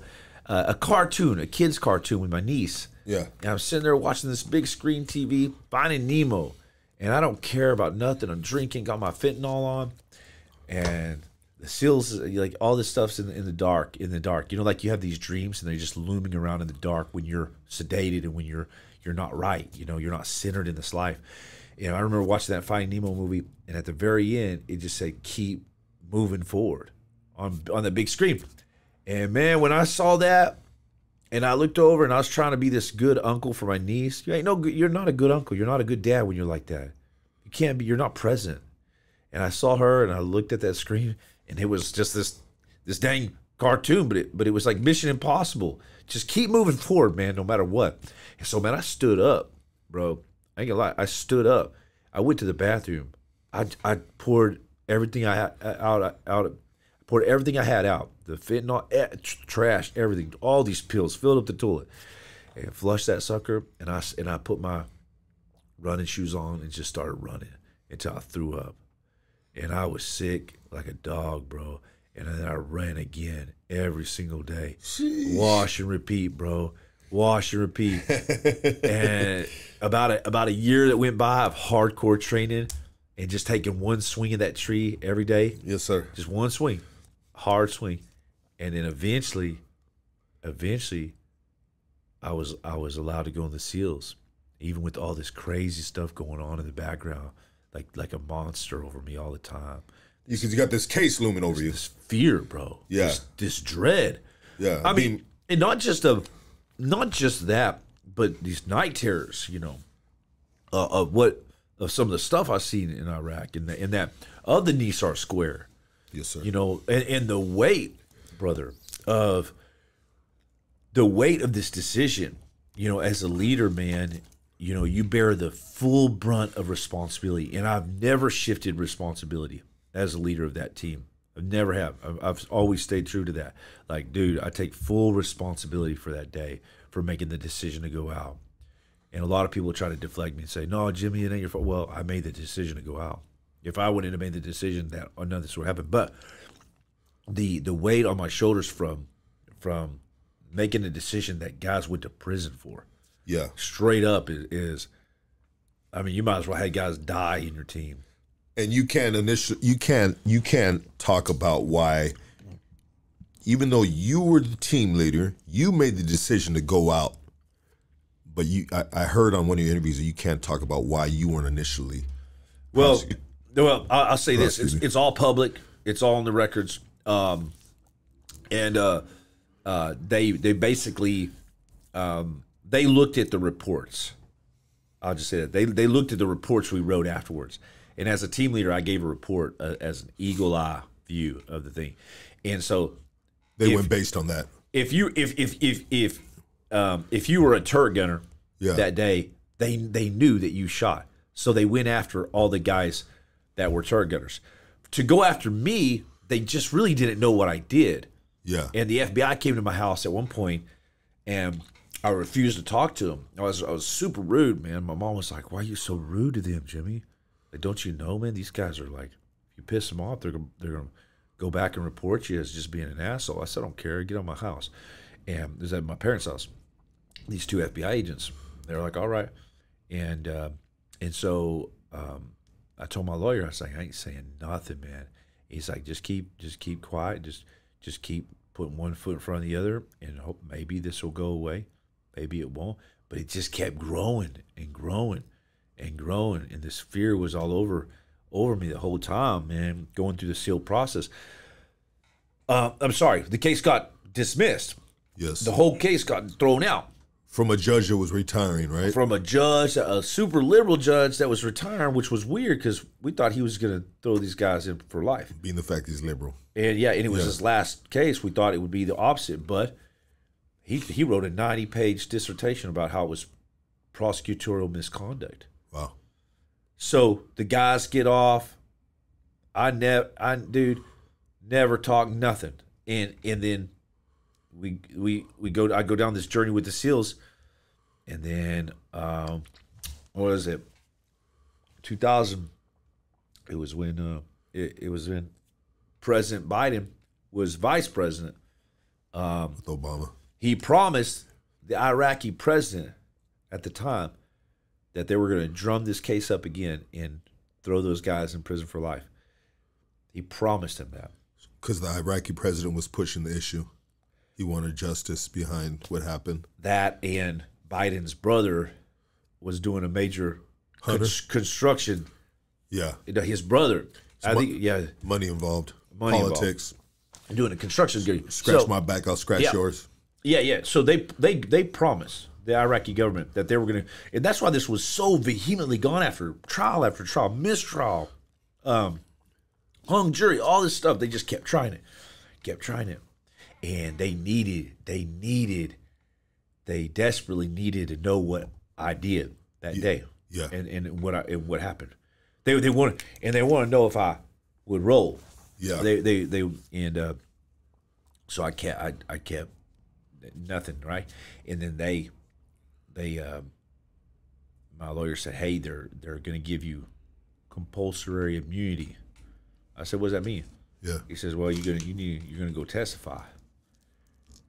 And so when I went and testified, they hated me after that. I mean, hated me, bro. You didn't fall in line? No, I didn't go along with their story. Yeah, you didn't cooperate. And other guys did. A bunch of other Blackwater guys did. I mean, boy, they flipped on their own. own. Bro, so bad, bro. And there was no need to do it. Why would other Blackwater guys do that? It's just they cracked under the pressure. I mean, they cracked under the pressure. Some of them got U.S. Marshal jobs afterwards. I'm not even lying, bro. So there was deals. Police. There was deals behind it. A couple of them were former police officers. Okay. And that's right, because not everybody was a Marine. Yeah. Stuff like that. So So dudes rolled on each other and went along this crazy story that we conspired together. And so after hearing my testimony under complete immunity, and I mean, I let it out, exactly what happened. And they were pissed at me. And they said, man, they even told my lawyer, if he testifies like that again, we're gonna destroy his SEAL career. They were pissed, man. And so I had to make a decision. Was I gonna do the wrong thing, and be like the other guys and cooperate? Yeah. This ludicrous story of we conspired together and did all this bad, or was I just going to stick to my truth, And I was there, and so man, it was. I knew my SEAL career was pretty much over. The next time I testified, I was in sniper school. Yeah, and so I go testify the same way again. You hear a pin drop in there. And I looked over and there was this FBI agent just staring at me, just mad. I can remember, I thought, man, they're not supposed to get that mad. They're not supposed to be shaking red and, breaking his pencil looking at me. They're not supposed to do that. They're like, aren't they supposed to be like kind of blinded by that and just kind of do the, no, man, not my experience. And so I testified the last time. I go to my SEAL command. I get called in my office, and my commander that I'm like good friends with, he goes, and I'm at the apex of my game, at my SEAL command, man, sniper, team leader, all this stuff, and made it through all this crazy stuff, and I get called in the command office, and he says, my commander says, Jimmy, you have 10 days left to get out of the Navy. I said, what? I thought it was a joke. He said, you only got 10 days left to get out of the SEALs. I said, I looked at him, man, with crazy eyes. We've been talking about. Yeah. I looked at him with the same eyes you gave me. Yeah. And you said, man, I've been in prison, Yeah. When I first met you. I gave him the crazy eyes. I said, man, I ain't going nowhere, bro. Yeah. And I said, you hear me? I ain't going nowhere. And I was dead serious. I went through hell, bro, to get to where I was. Yeah. And Mission Impossible, bro. Remember Finding Nemo? A Mission Impossible. I just kept moving one day at a time, eating it, bro, eating shit every day, and then I make it there, and they're gonna do that, and they had no idea who they were messing with because I said I ain't going nowhere. He goes, no, damn it, he goes, I guarantee you that you're getting kicked out in 10 days, Jimmy, 100%. Yeah. And I said, all right, let's go, let's go all out. 10 days came around. And I walked by my commander, still had my trident on. I slapped him in the back while he was talking to this guy. You don't do that. You don't touch these guys. I slapped him on the back as hard as I could. Not hard, but I was like, boom, you know, firm. And he was like, oh, you know, and he was like, you know, that's a Wood Watson, you know, and I'm like, I said, sir, I'm still here. I'm still here. And periodically, I will go by his office and say, hey, sir, I'm still here. And I fought like hell, man. Stay. Yeah, and I had to go through all this stuff. $15,000 of my own money, drained my account, started representing myself, filing all kinds of complaints, issuing all kinds of investigative things to myself, all these different things. Unlawful command influence is what it was. Yeah. Can't do that. A year goes by, 2 years goes by, and I'm still fighting them. People are like, Jimmy, you're like a cockroach, man. They just won't kill you. Yeah. They just can't kill you. It just ain't going away. No, and bro, it was the hardest thing in the world. I wanted to give up so bad. I think a lot of people don't understand that. It's like you think about quitting all the time and still training. Yeah. Don't worry about that. You can think about quitting all the time. That's just part of life. Yeah. That's part of your emotions, controlling your emotions. 100%. Yeah. You want to quit everything. Like, man, I don't want to be here no more. This is stupid. What am I doing? Yeah. When you really get in the thick of it. But you got to keep pressing forward, keep moving forward. And eventually I won my case. Oh, okay. Eventually I stayed in under some crazy circumstances. Yeah. Wow. And then I went and testified again, like the same way I did in my SEAL uniform. And they couldn't believe I showed up again in my SEAL uniform. Yeah. Because they thought they buried me. They thought they buried Jimmy, and I said, I told you I wasn't going nowhere, and I did it again. And this time, so it was bad, brother. It was a hard time in my life. It was harder for the Blackwater guys. They went to prison, man. These poor dudes, man. All right, everybody. Hood Stocks is sponsored by Kush Stock. All right, October 26th. Hey, man, the best marijuana festival you will ever go to. Kush Stock, October 26th at Adelanto Stadium. Tap in. You best believe we will be there. Breaking news. The Fed has just lowered rates.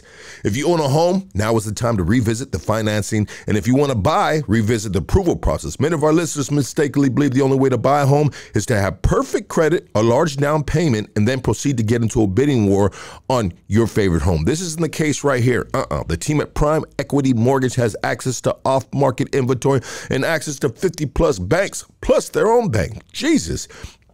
They have helped thousands of people in our community get their home and even help investors find ugly homes to flip. This is how home flippers buy their homes, all right? Call my dog, Andrew, man, and see what he can do for you and your family, all right? His phone number is 626-825-6565. Looking for some good quality cannabis, killer quality cannabis. Hit the folks at Killa Kush.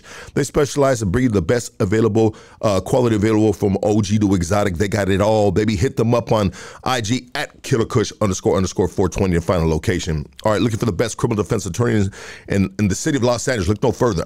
Doug Sherrod is our guy. He could be your guy as well.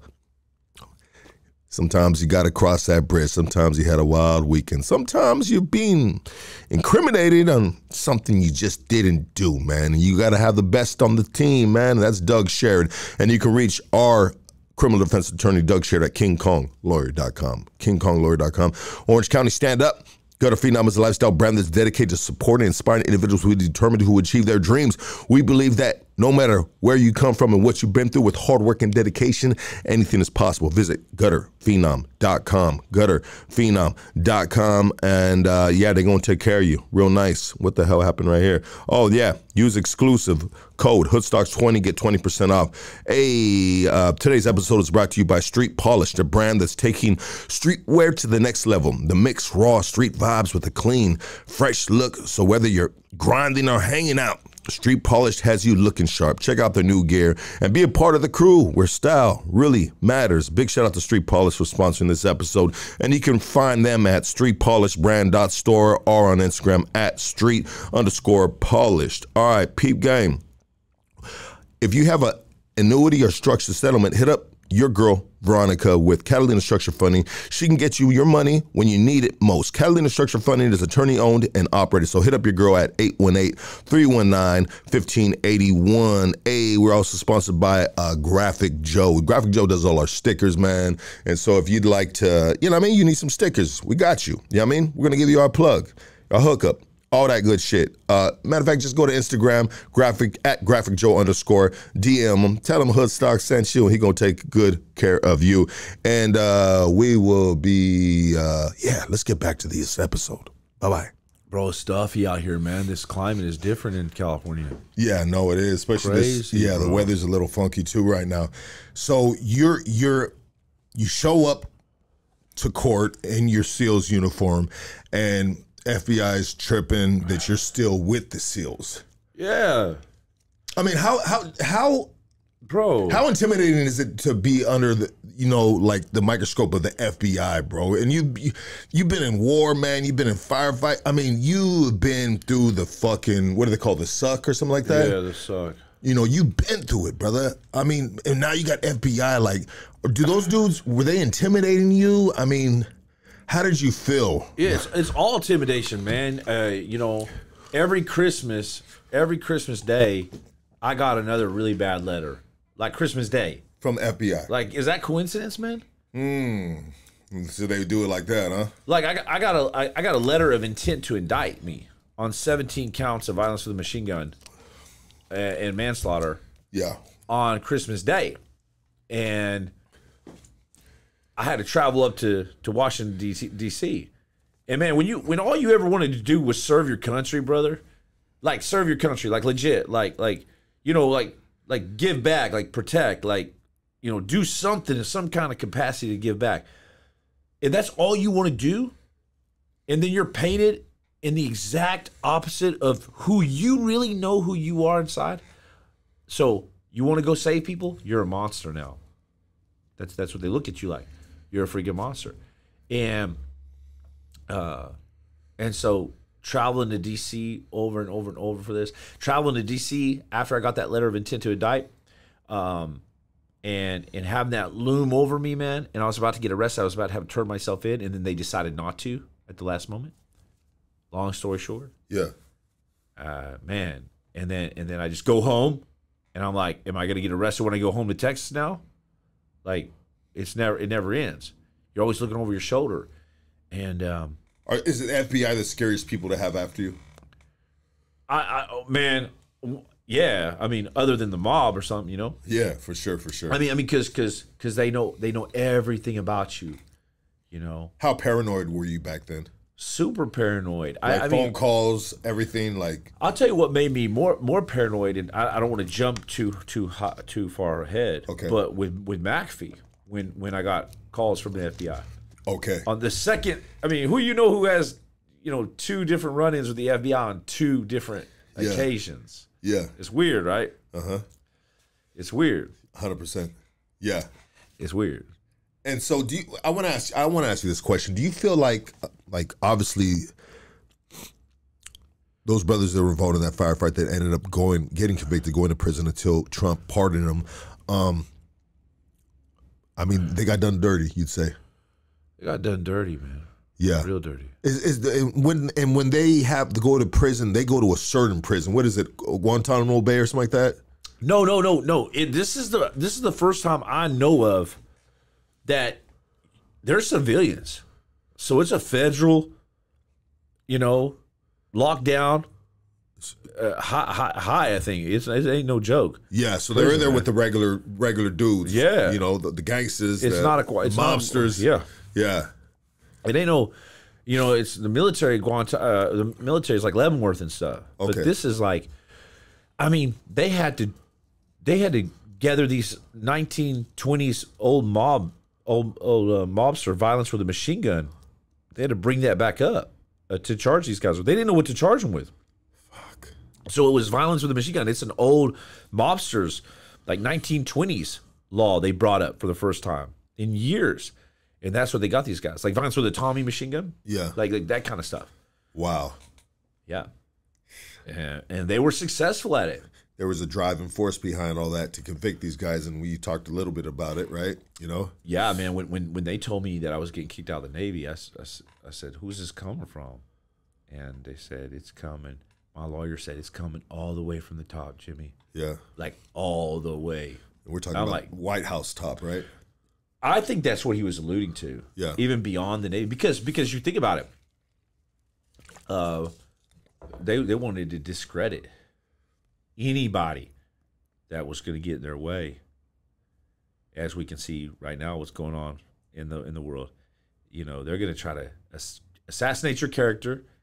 If they can't do that successfully, they're gonna you know, prison or something crazy legal. And if they can't do that, they try to kill you, try to assassinate you.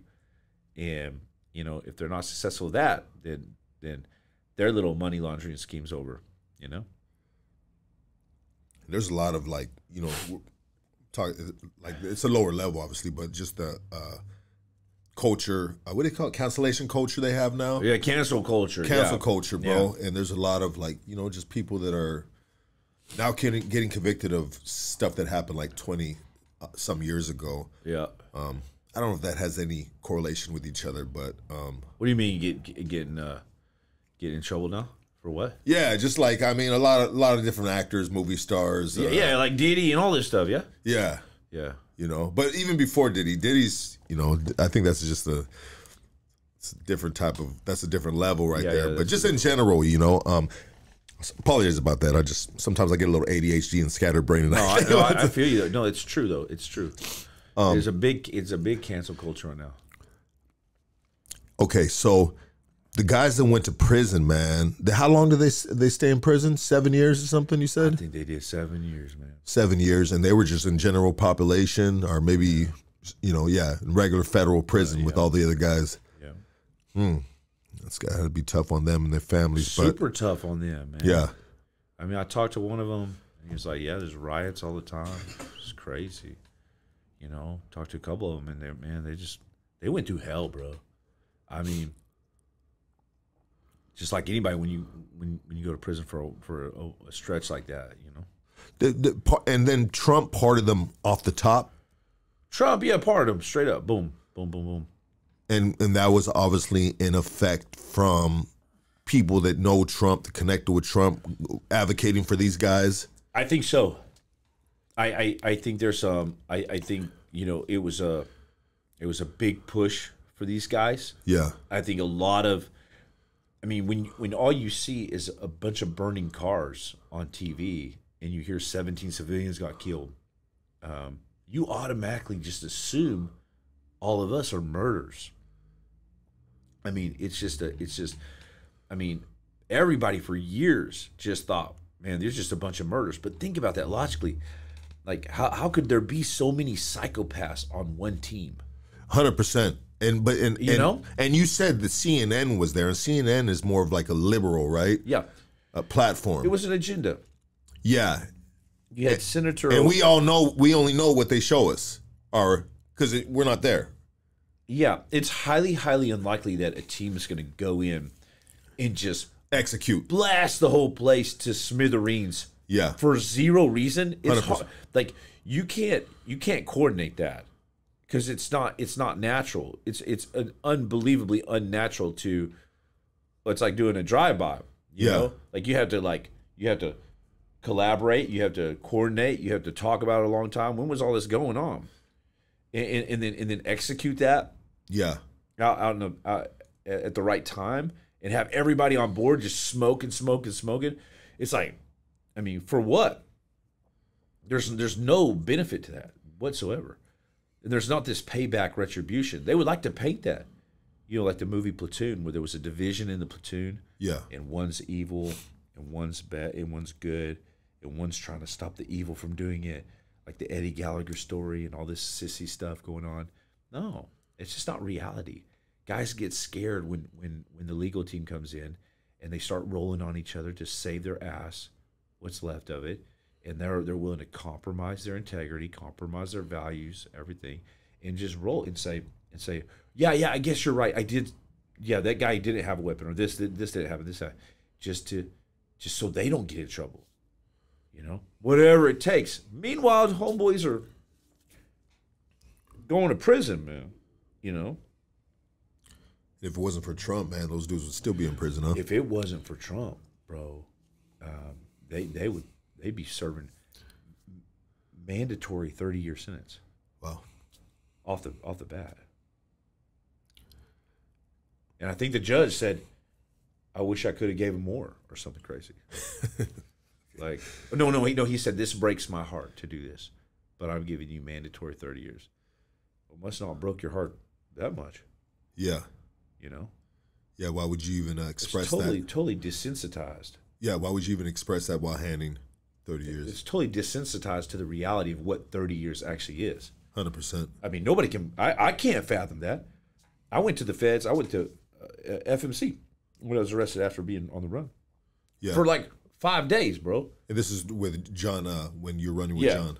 Yeah. For like 5 days, and then they transferred me to house arrest when I won my case to not go shipped upstate New York, pending trial. But man, 5 days, bro, I was ready to get out of feds, man. 5 days, bro, and I can't imagine.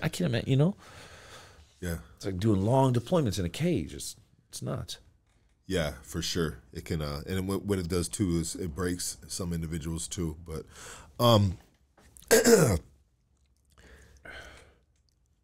I'm Navy SEAL, so I read books about that are written by Navy SEALs. Yeah, yeah. And I read books that people quote or they talk about.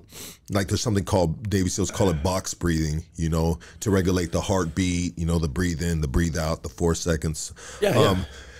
And anyway, so I am just like. I'm a fanboy of the Navy SEALs, bro. I hate to say it like that, but I always want to, you know, because they're the cream of the crop, bro. You know, what they do and how to get into it. I mean, so when you got into the Navy SEALs, can you share some of the things that you had to get past or pass to become a Navy SEAL that some people aren't able to, you know, do, and which separates the ones that make it into the Navy SEALs and the ones that don't? Yeah.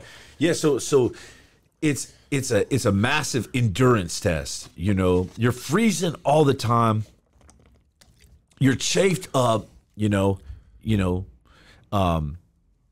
tired, man. I mean, obviously, you're just beat all the time. You never stop running. You run hundreds of miles. You never stop running. Like even to go to eat to the chow hall, you're running, right?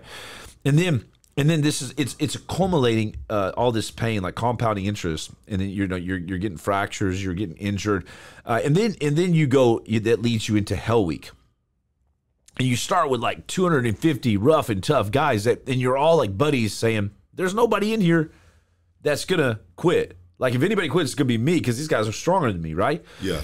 And then 3 weeks into it, you start Hell Week with maybe 100 guys. So like 150 dudes drop before Hell Week. I mean, you got like, I don't care how much trash talking's out there on these other YouTubes. There's some real haters of SEALs and stuff, but you can say all you want, but you just can't deny the stats, the data.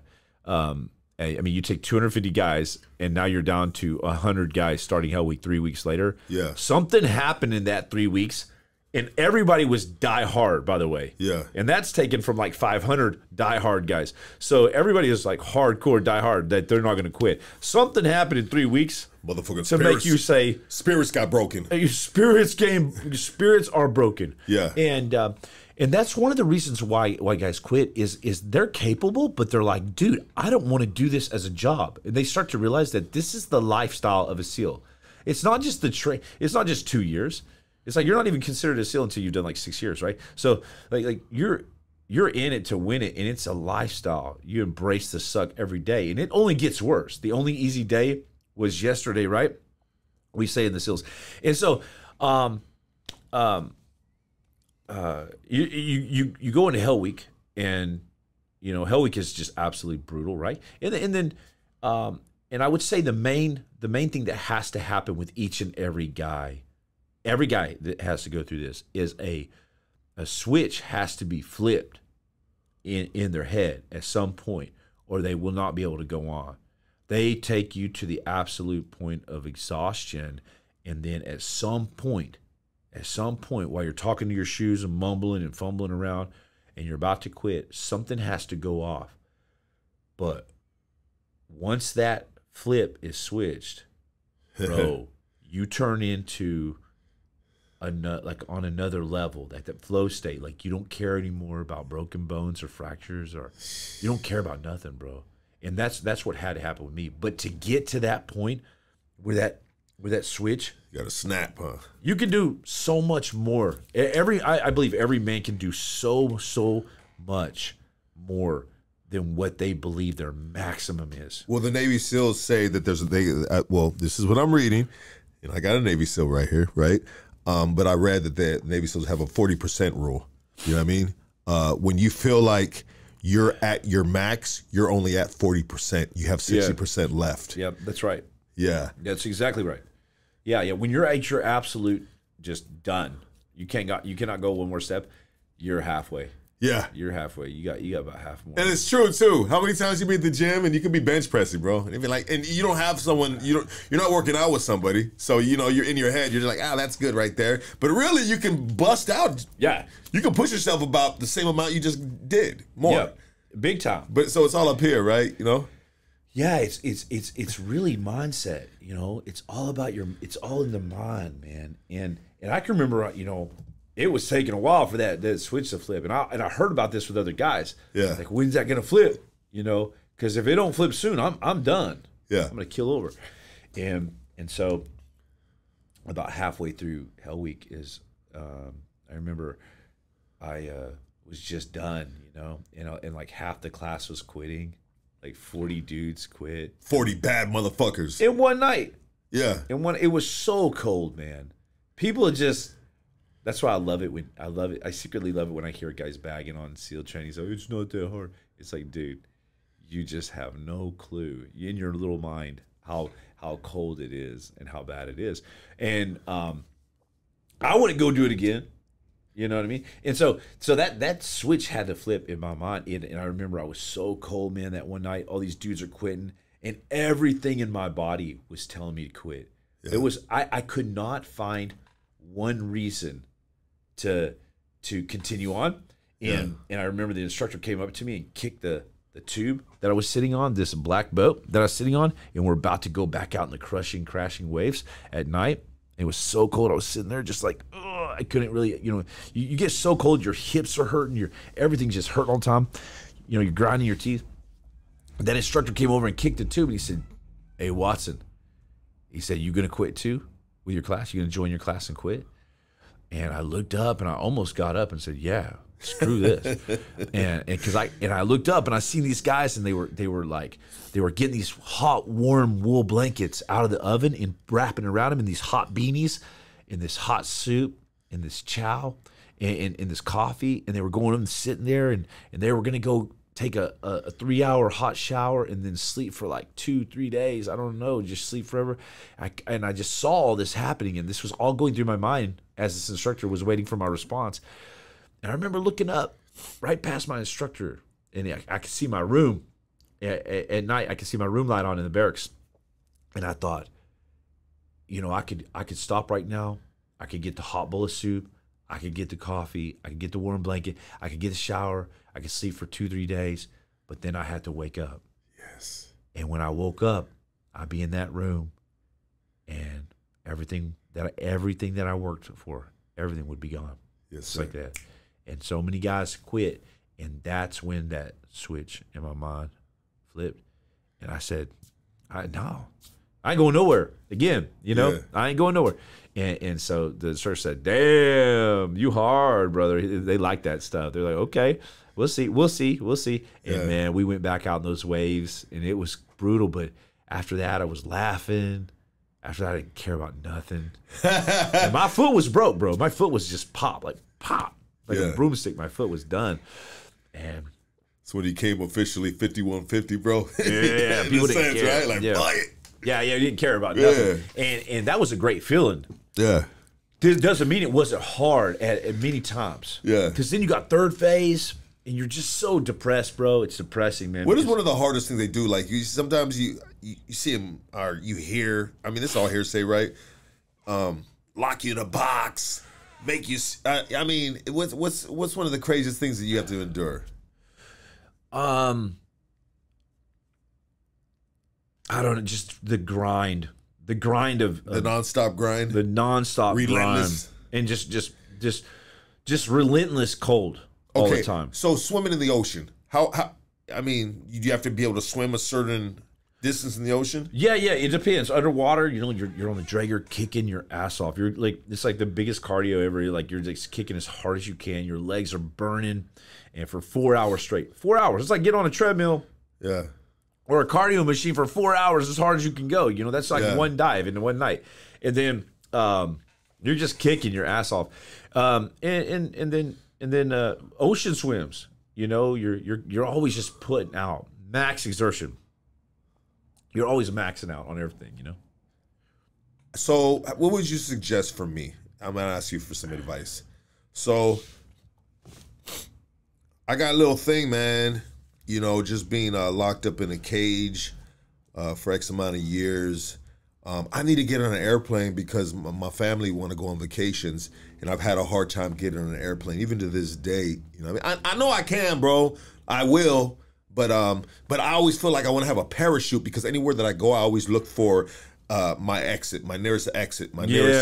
You know what I mean? Anywhere I go, bro, I look for that. But I feel like in an airplane that, you know what I mean. And then I'm afraid of heights too, man. Yeah. I've done some crazy shit in my life, but I'm not a big fan of heights. Man, here's what I would say. I would say visualize yourself going in that airplane. Yes, sir. And think about the worst case scenario and think, okay, this thing ain't going to wreck. It's not going to. The chances of it wrecking are super slim, right? And so, and it's like my jump instructor once said, Jimmy, don't worry about nothing because you know your reserve's going to go off. Now, is it 100%? You know that you talk about the parachute, the reserve, yeah. You know, don't worry about your because you have a main parachute, then you have the reserve. And I said, how can you be so confident? And he was like, well, you just got to be that confident in your gear that no matter what, you know, 100% that reserve is going to go.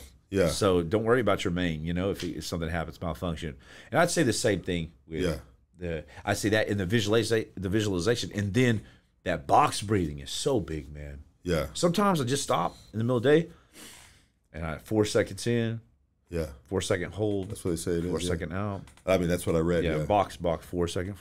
Yeah, and that really helps, man. It may sound weird, but when you start doing it, man, you get in that flow state. You get in that good vibes, you know. 100%. Calm down, you know. And so you've obviously you jumped out of airplanes, done all that stuff. Yeah. And sometimes you have to do that to get to your destination through the ocean. Yep. I mean, that's what Navy SEALs do, right? Yeah, sea, air, land. You know, it's just a means. It's just a means to get to the mission. You know, whether that's underwater or jumping in or through on a helicopter on top of a gas oil platform, fast roping in, or a ship or a VBSS, visible board search and seizure, where you're diving in on a dragger and then coming up and taking the ship down from the bottom up, or hooking climbing, you know. So, kind of want to jump ahead a little bit. How did you meet John MCAFEE? Man, I retired out of the teams, eventually got out, and didn't know what I was going to do. Did some anti human trafficking rescues. Was saved in America in San Diego County. Was that like mercenary work? No, human trafficking, like anti-human trafficking, like rescuing kids and stuff. Okay. In San Diego County. In San Diego County. Okay. But it wasn't that sexy again. It was. I'm sorry, brother, but is that a huge thing that's happening? Because they had that one movie that came out. What's that movie? It's an $800 million industry a year in San Diego County. What are they doing? They kidnapping every single house that we went up to, there was like Johns rolling out the front and back with their pants off, just like a movie. It was like something. You might as well have Hollywood there filming this, and it be a movie. Like a guy, big dude, you know, fat dude, running out of the house with his pants around his ankles, like trying to get away, you know. But he was in the house because it's a prostitution ring. It's a prostitution ring. And it's an underage. It's a house, yeah. And it's underage. Yeah. Maybe 4 girls or 5 girls would be in there in from, you know, 13, 14, 17 years old, maybe some older girls. And are they? So it's a human trafficking ring, but they are there at their own free will. No, what happens is like, okay, like what girl, you know, what next door neighbor girl doesn't like, you know, I'm pissed at you, Dad, and runs away for 5 minutes. You know, they say that the process is that, you know, homeless guy sees a girl, he calls up one of his contacts or one of his plugs or whatever, and, you know, gets a bag for reporting that, and then they can pick her up. And these girls are moved across state lines within 48 hours. And so they try to move them across state lines and move them around. Because if they can do that, man, they're pretty successful because they got that drug. They got that invisible leash, those drugs, to control them. Gotcha. And so when we would roll up, these girls are not like running out of the house all happy. They hate you, man. I remember one girl was eating an orange, eating the orange peel and spitting out the fruit. Like, the hell? What the heck? At us, you know? And I'm like, dang, man, we're here to rescue you. But, man, I got out of that. And then so basically my boy T-Calf, he said, hey, Jimmy, you want to work for John McAfee?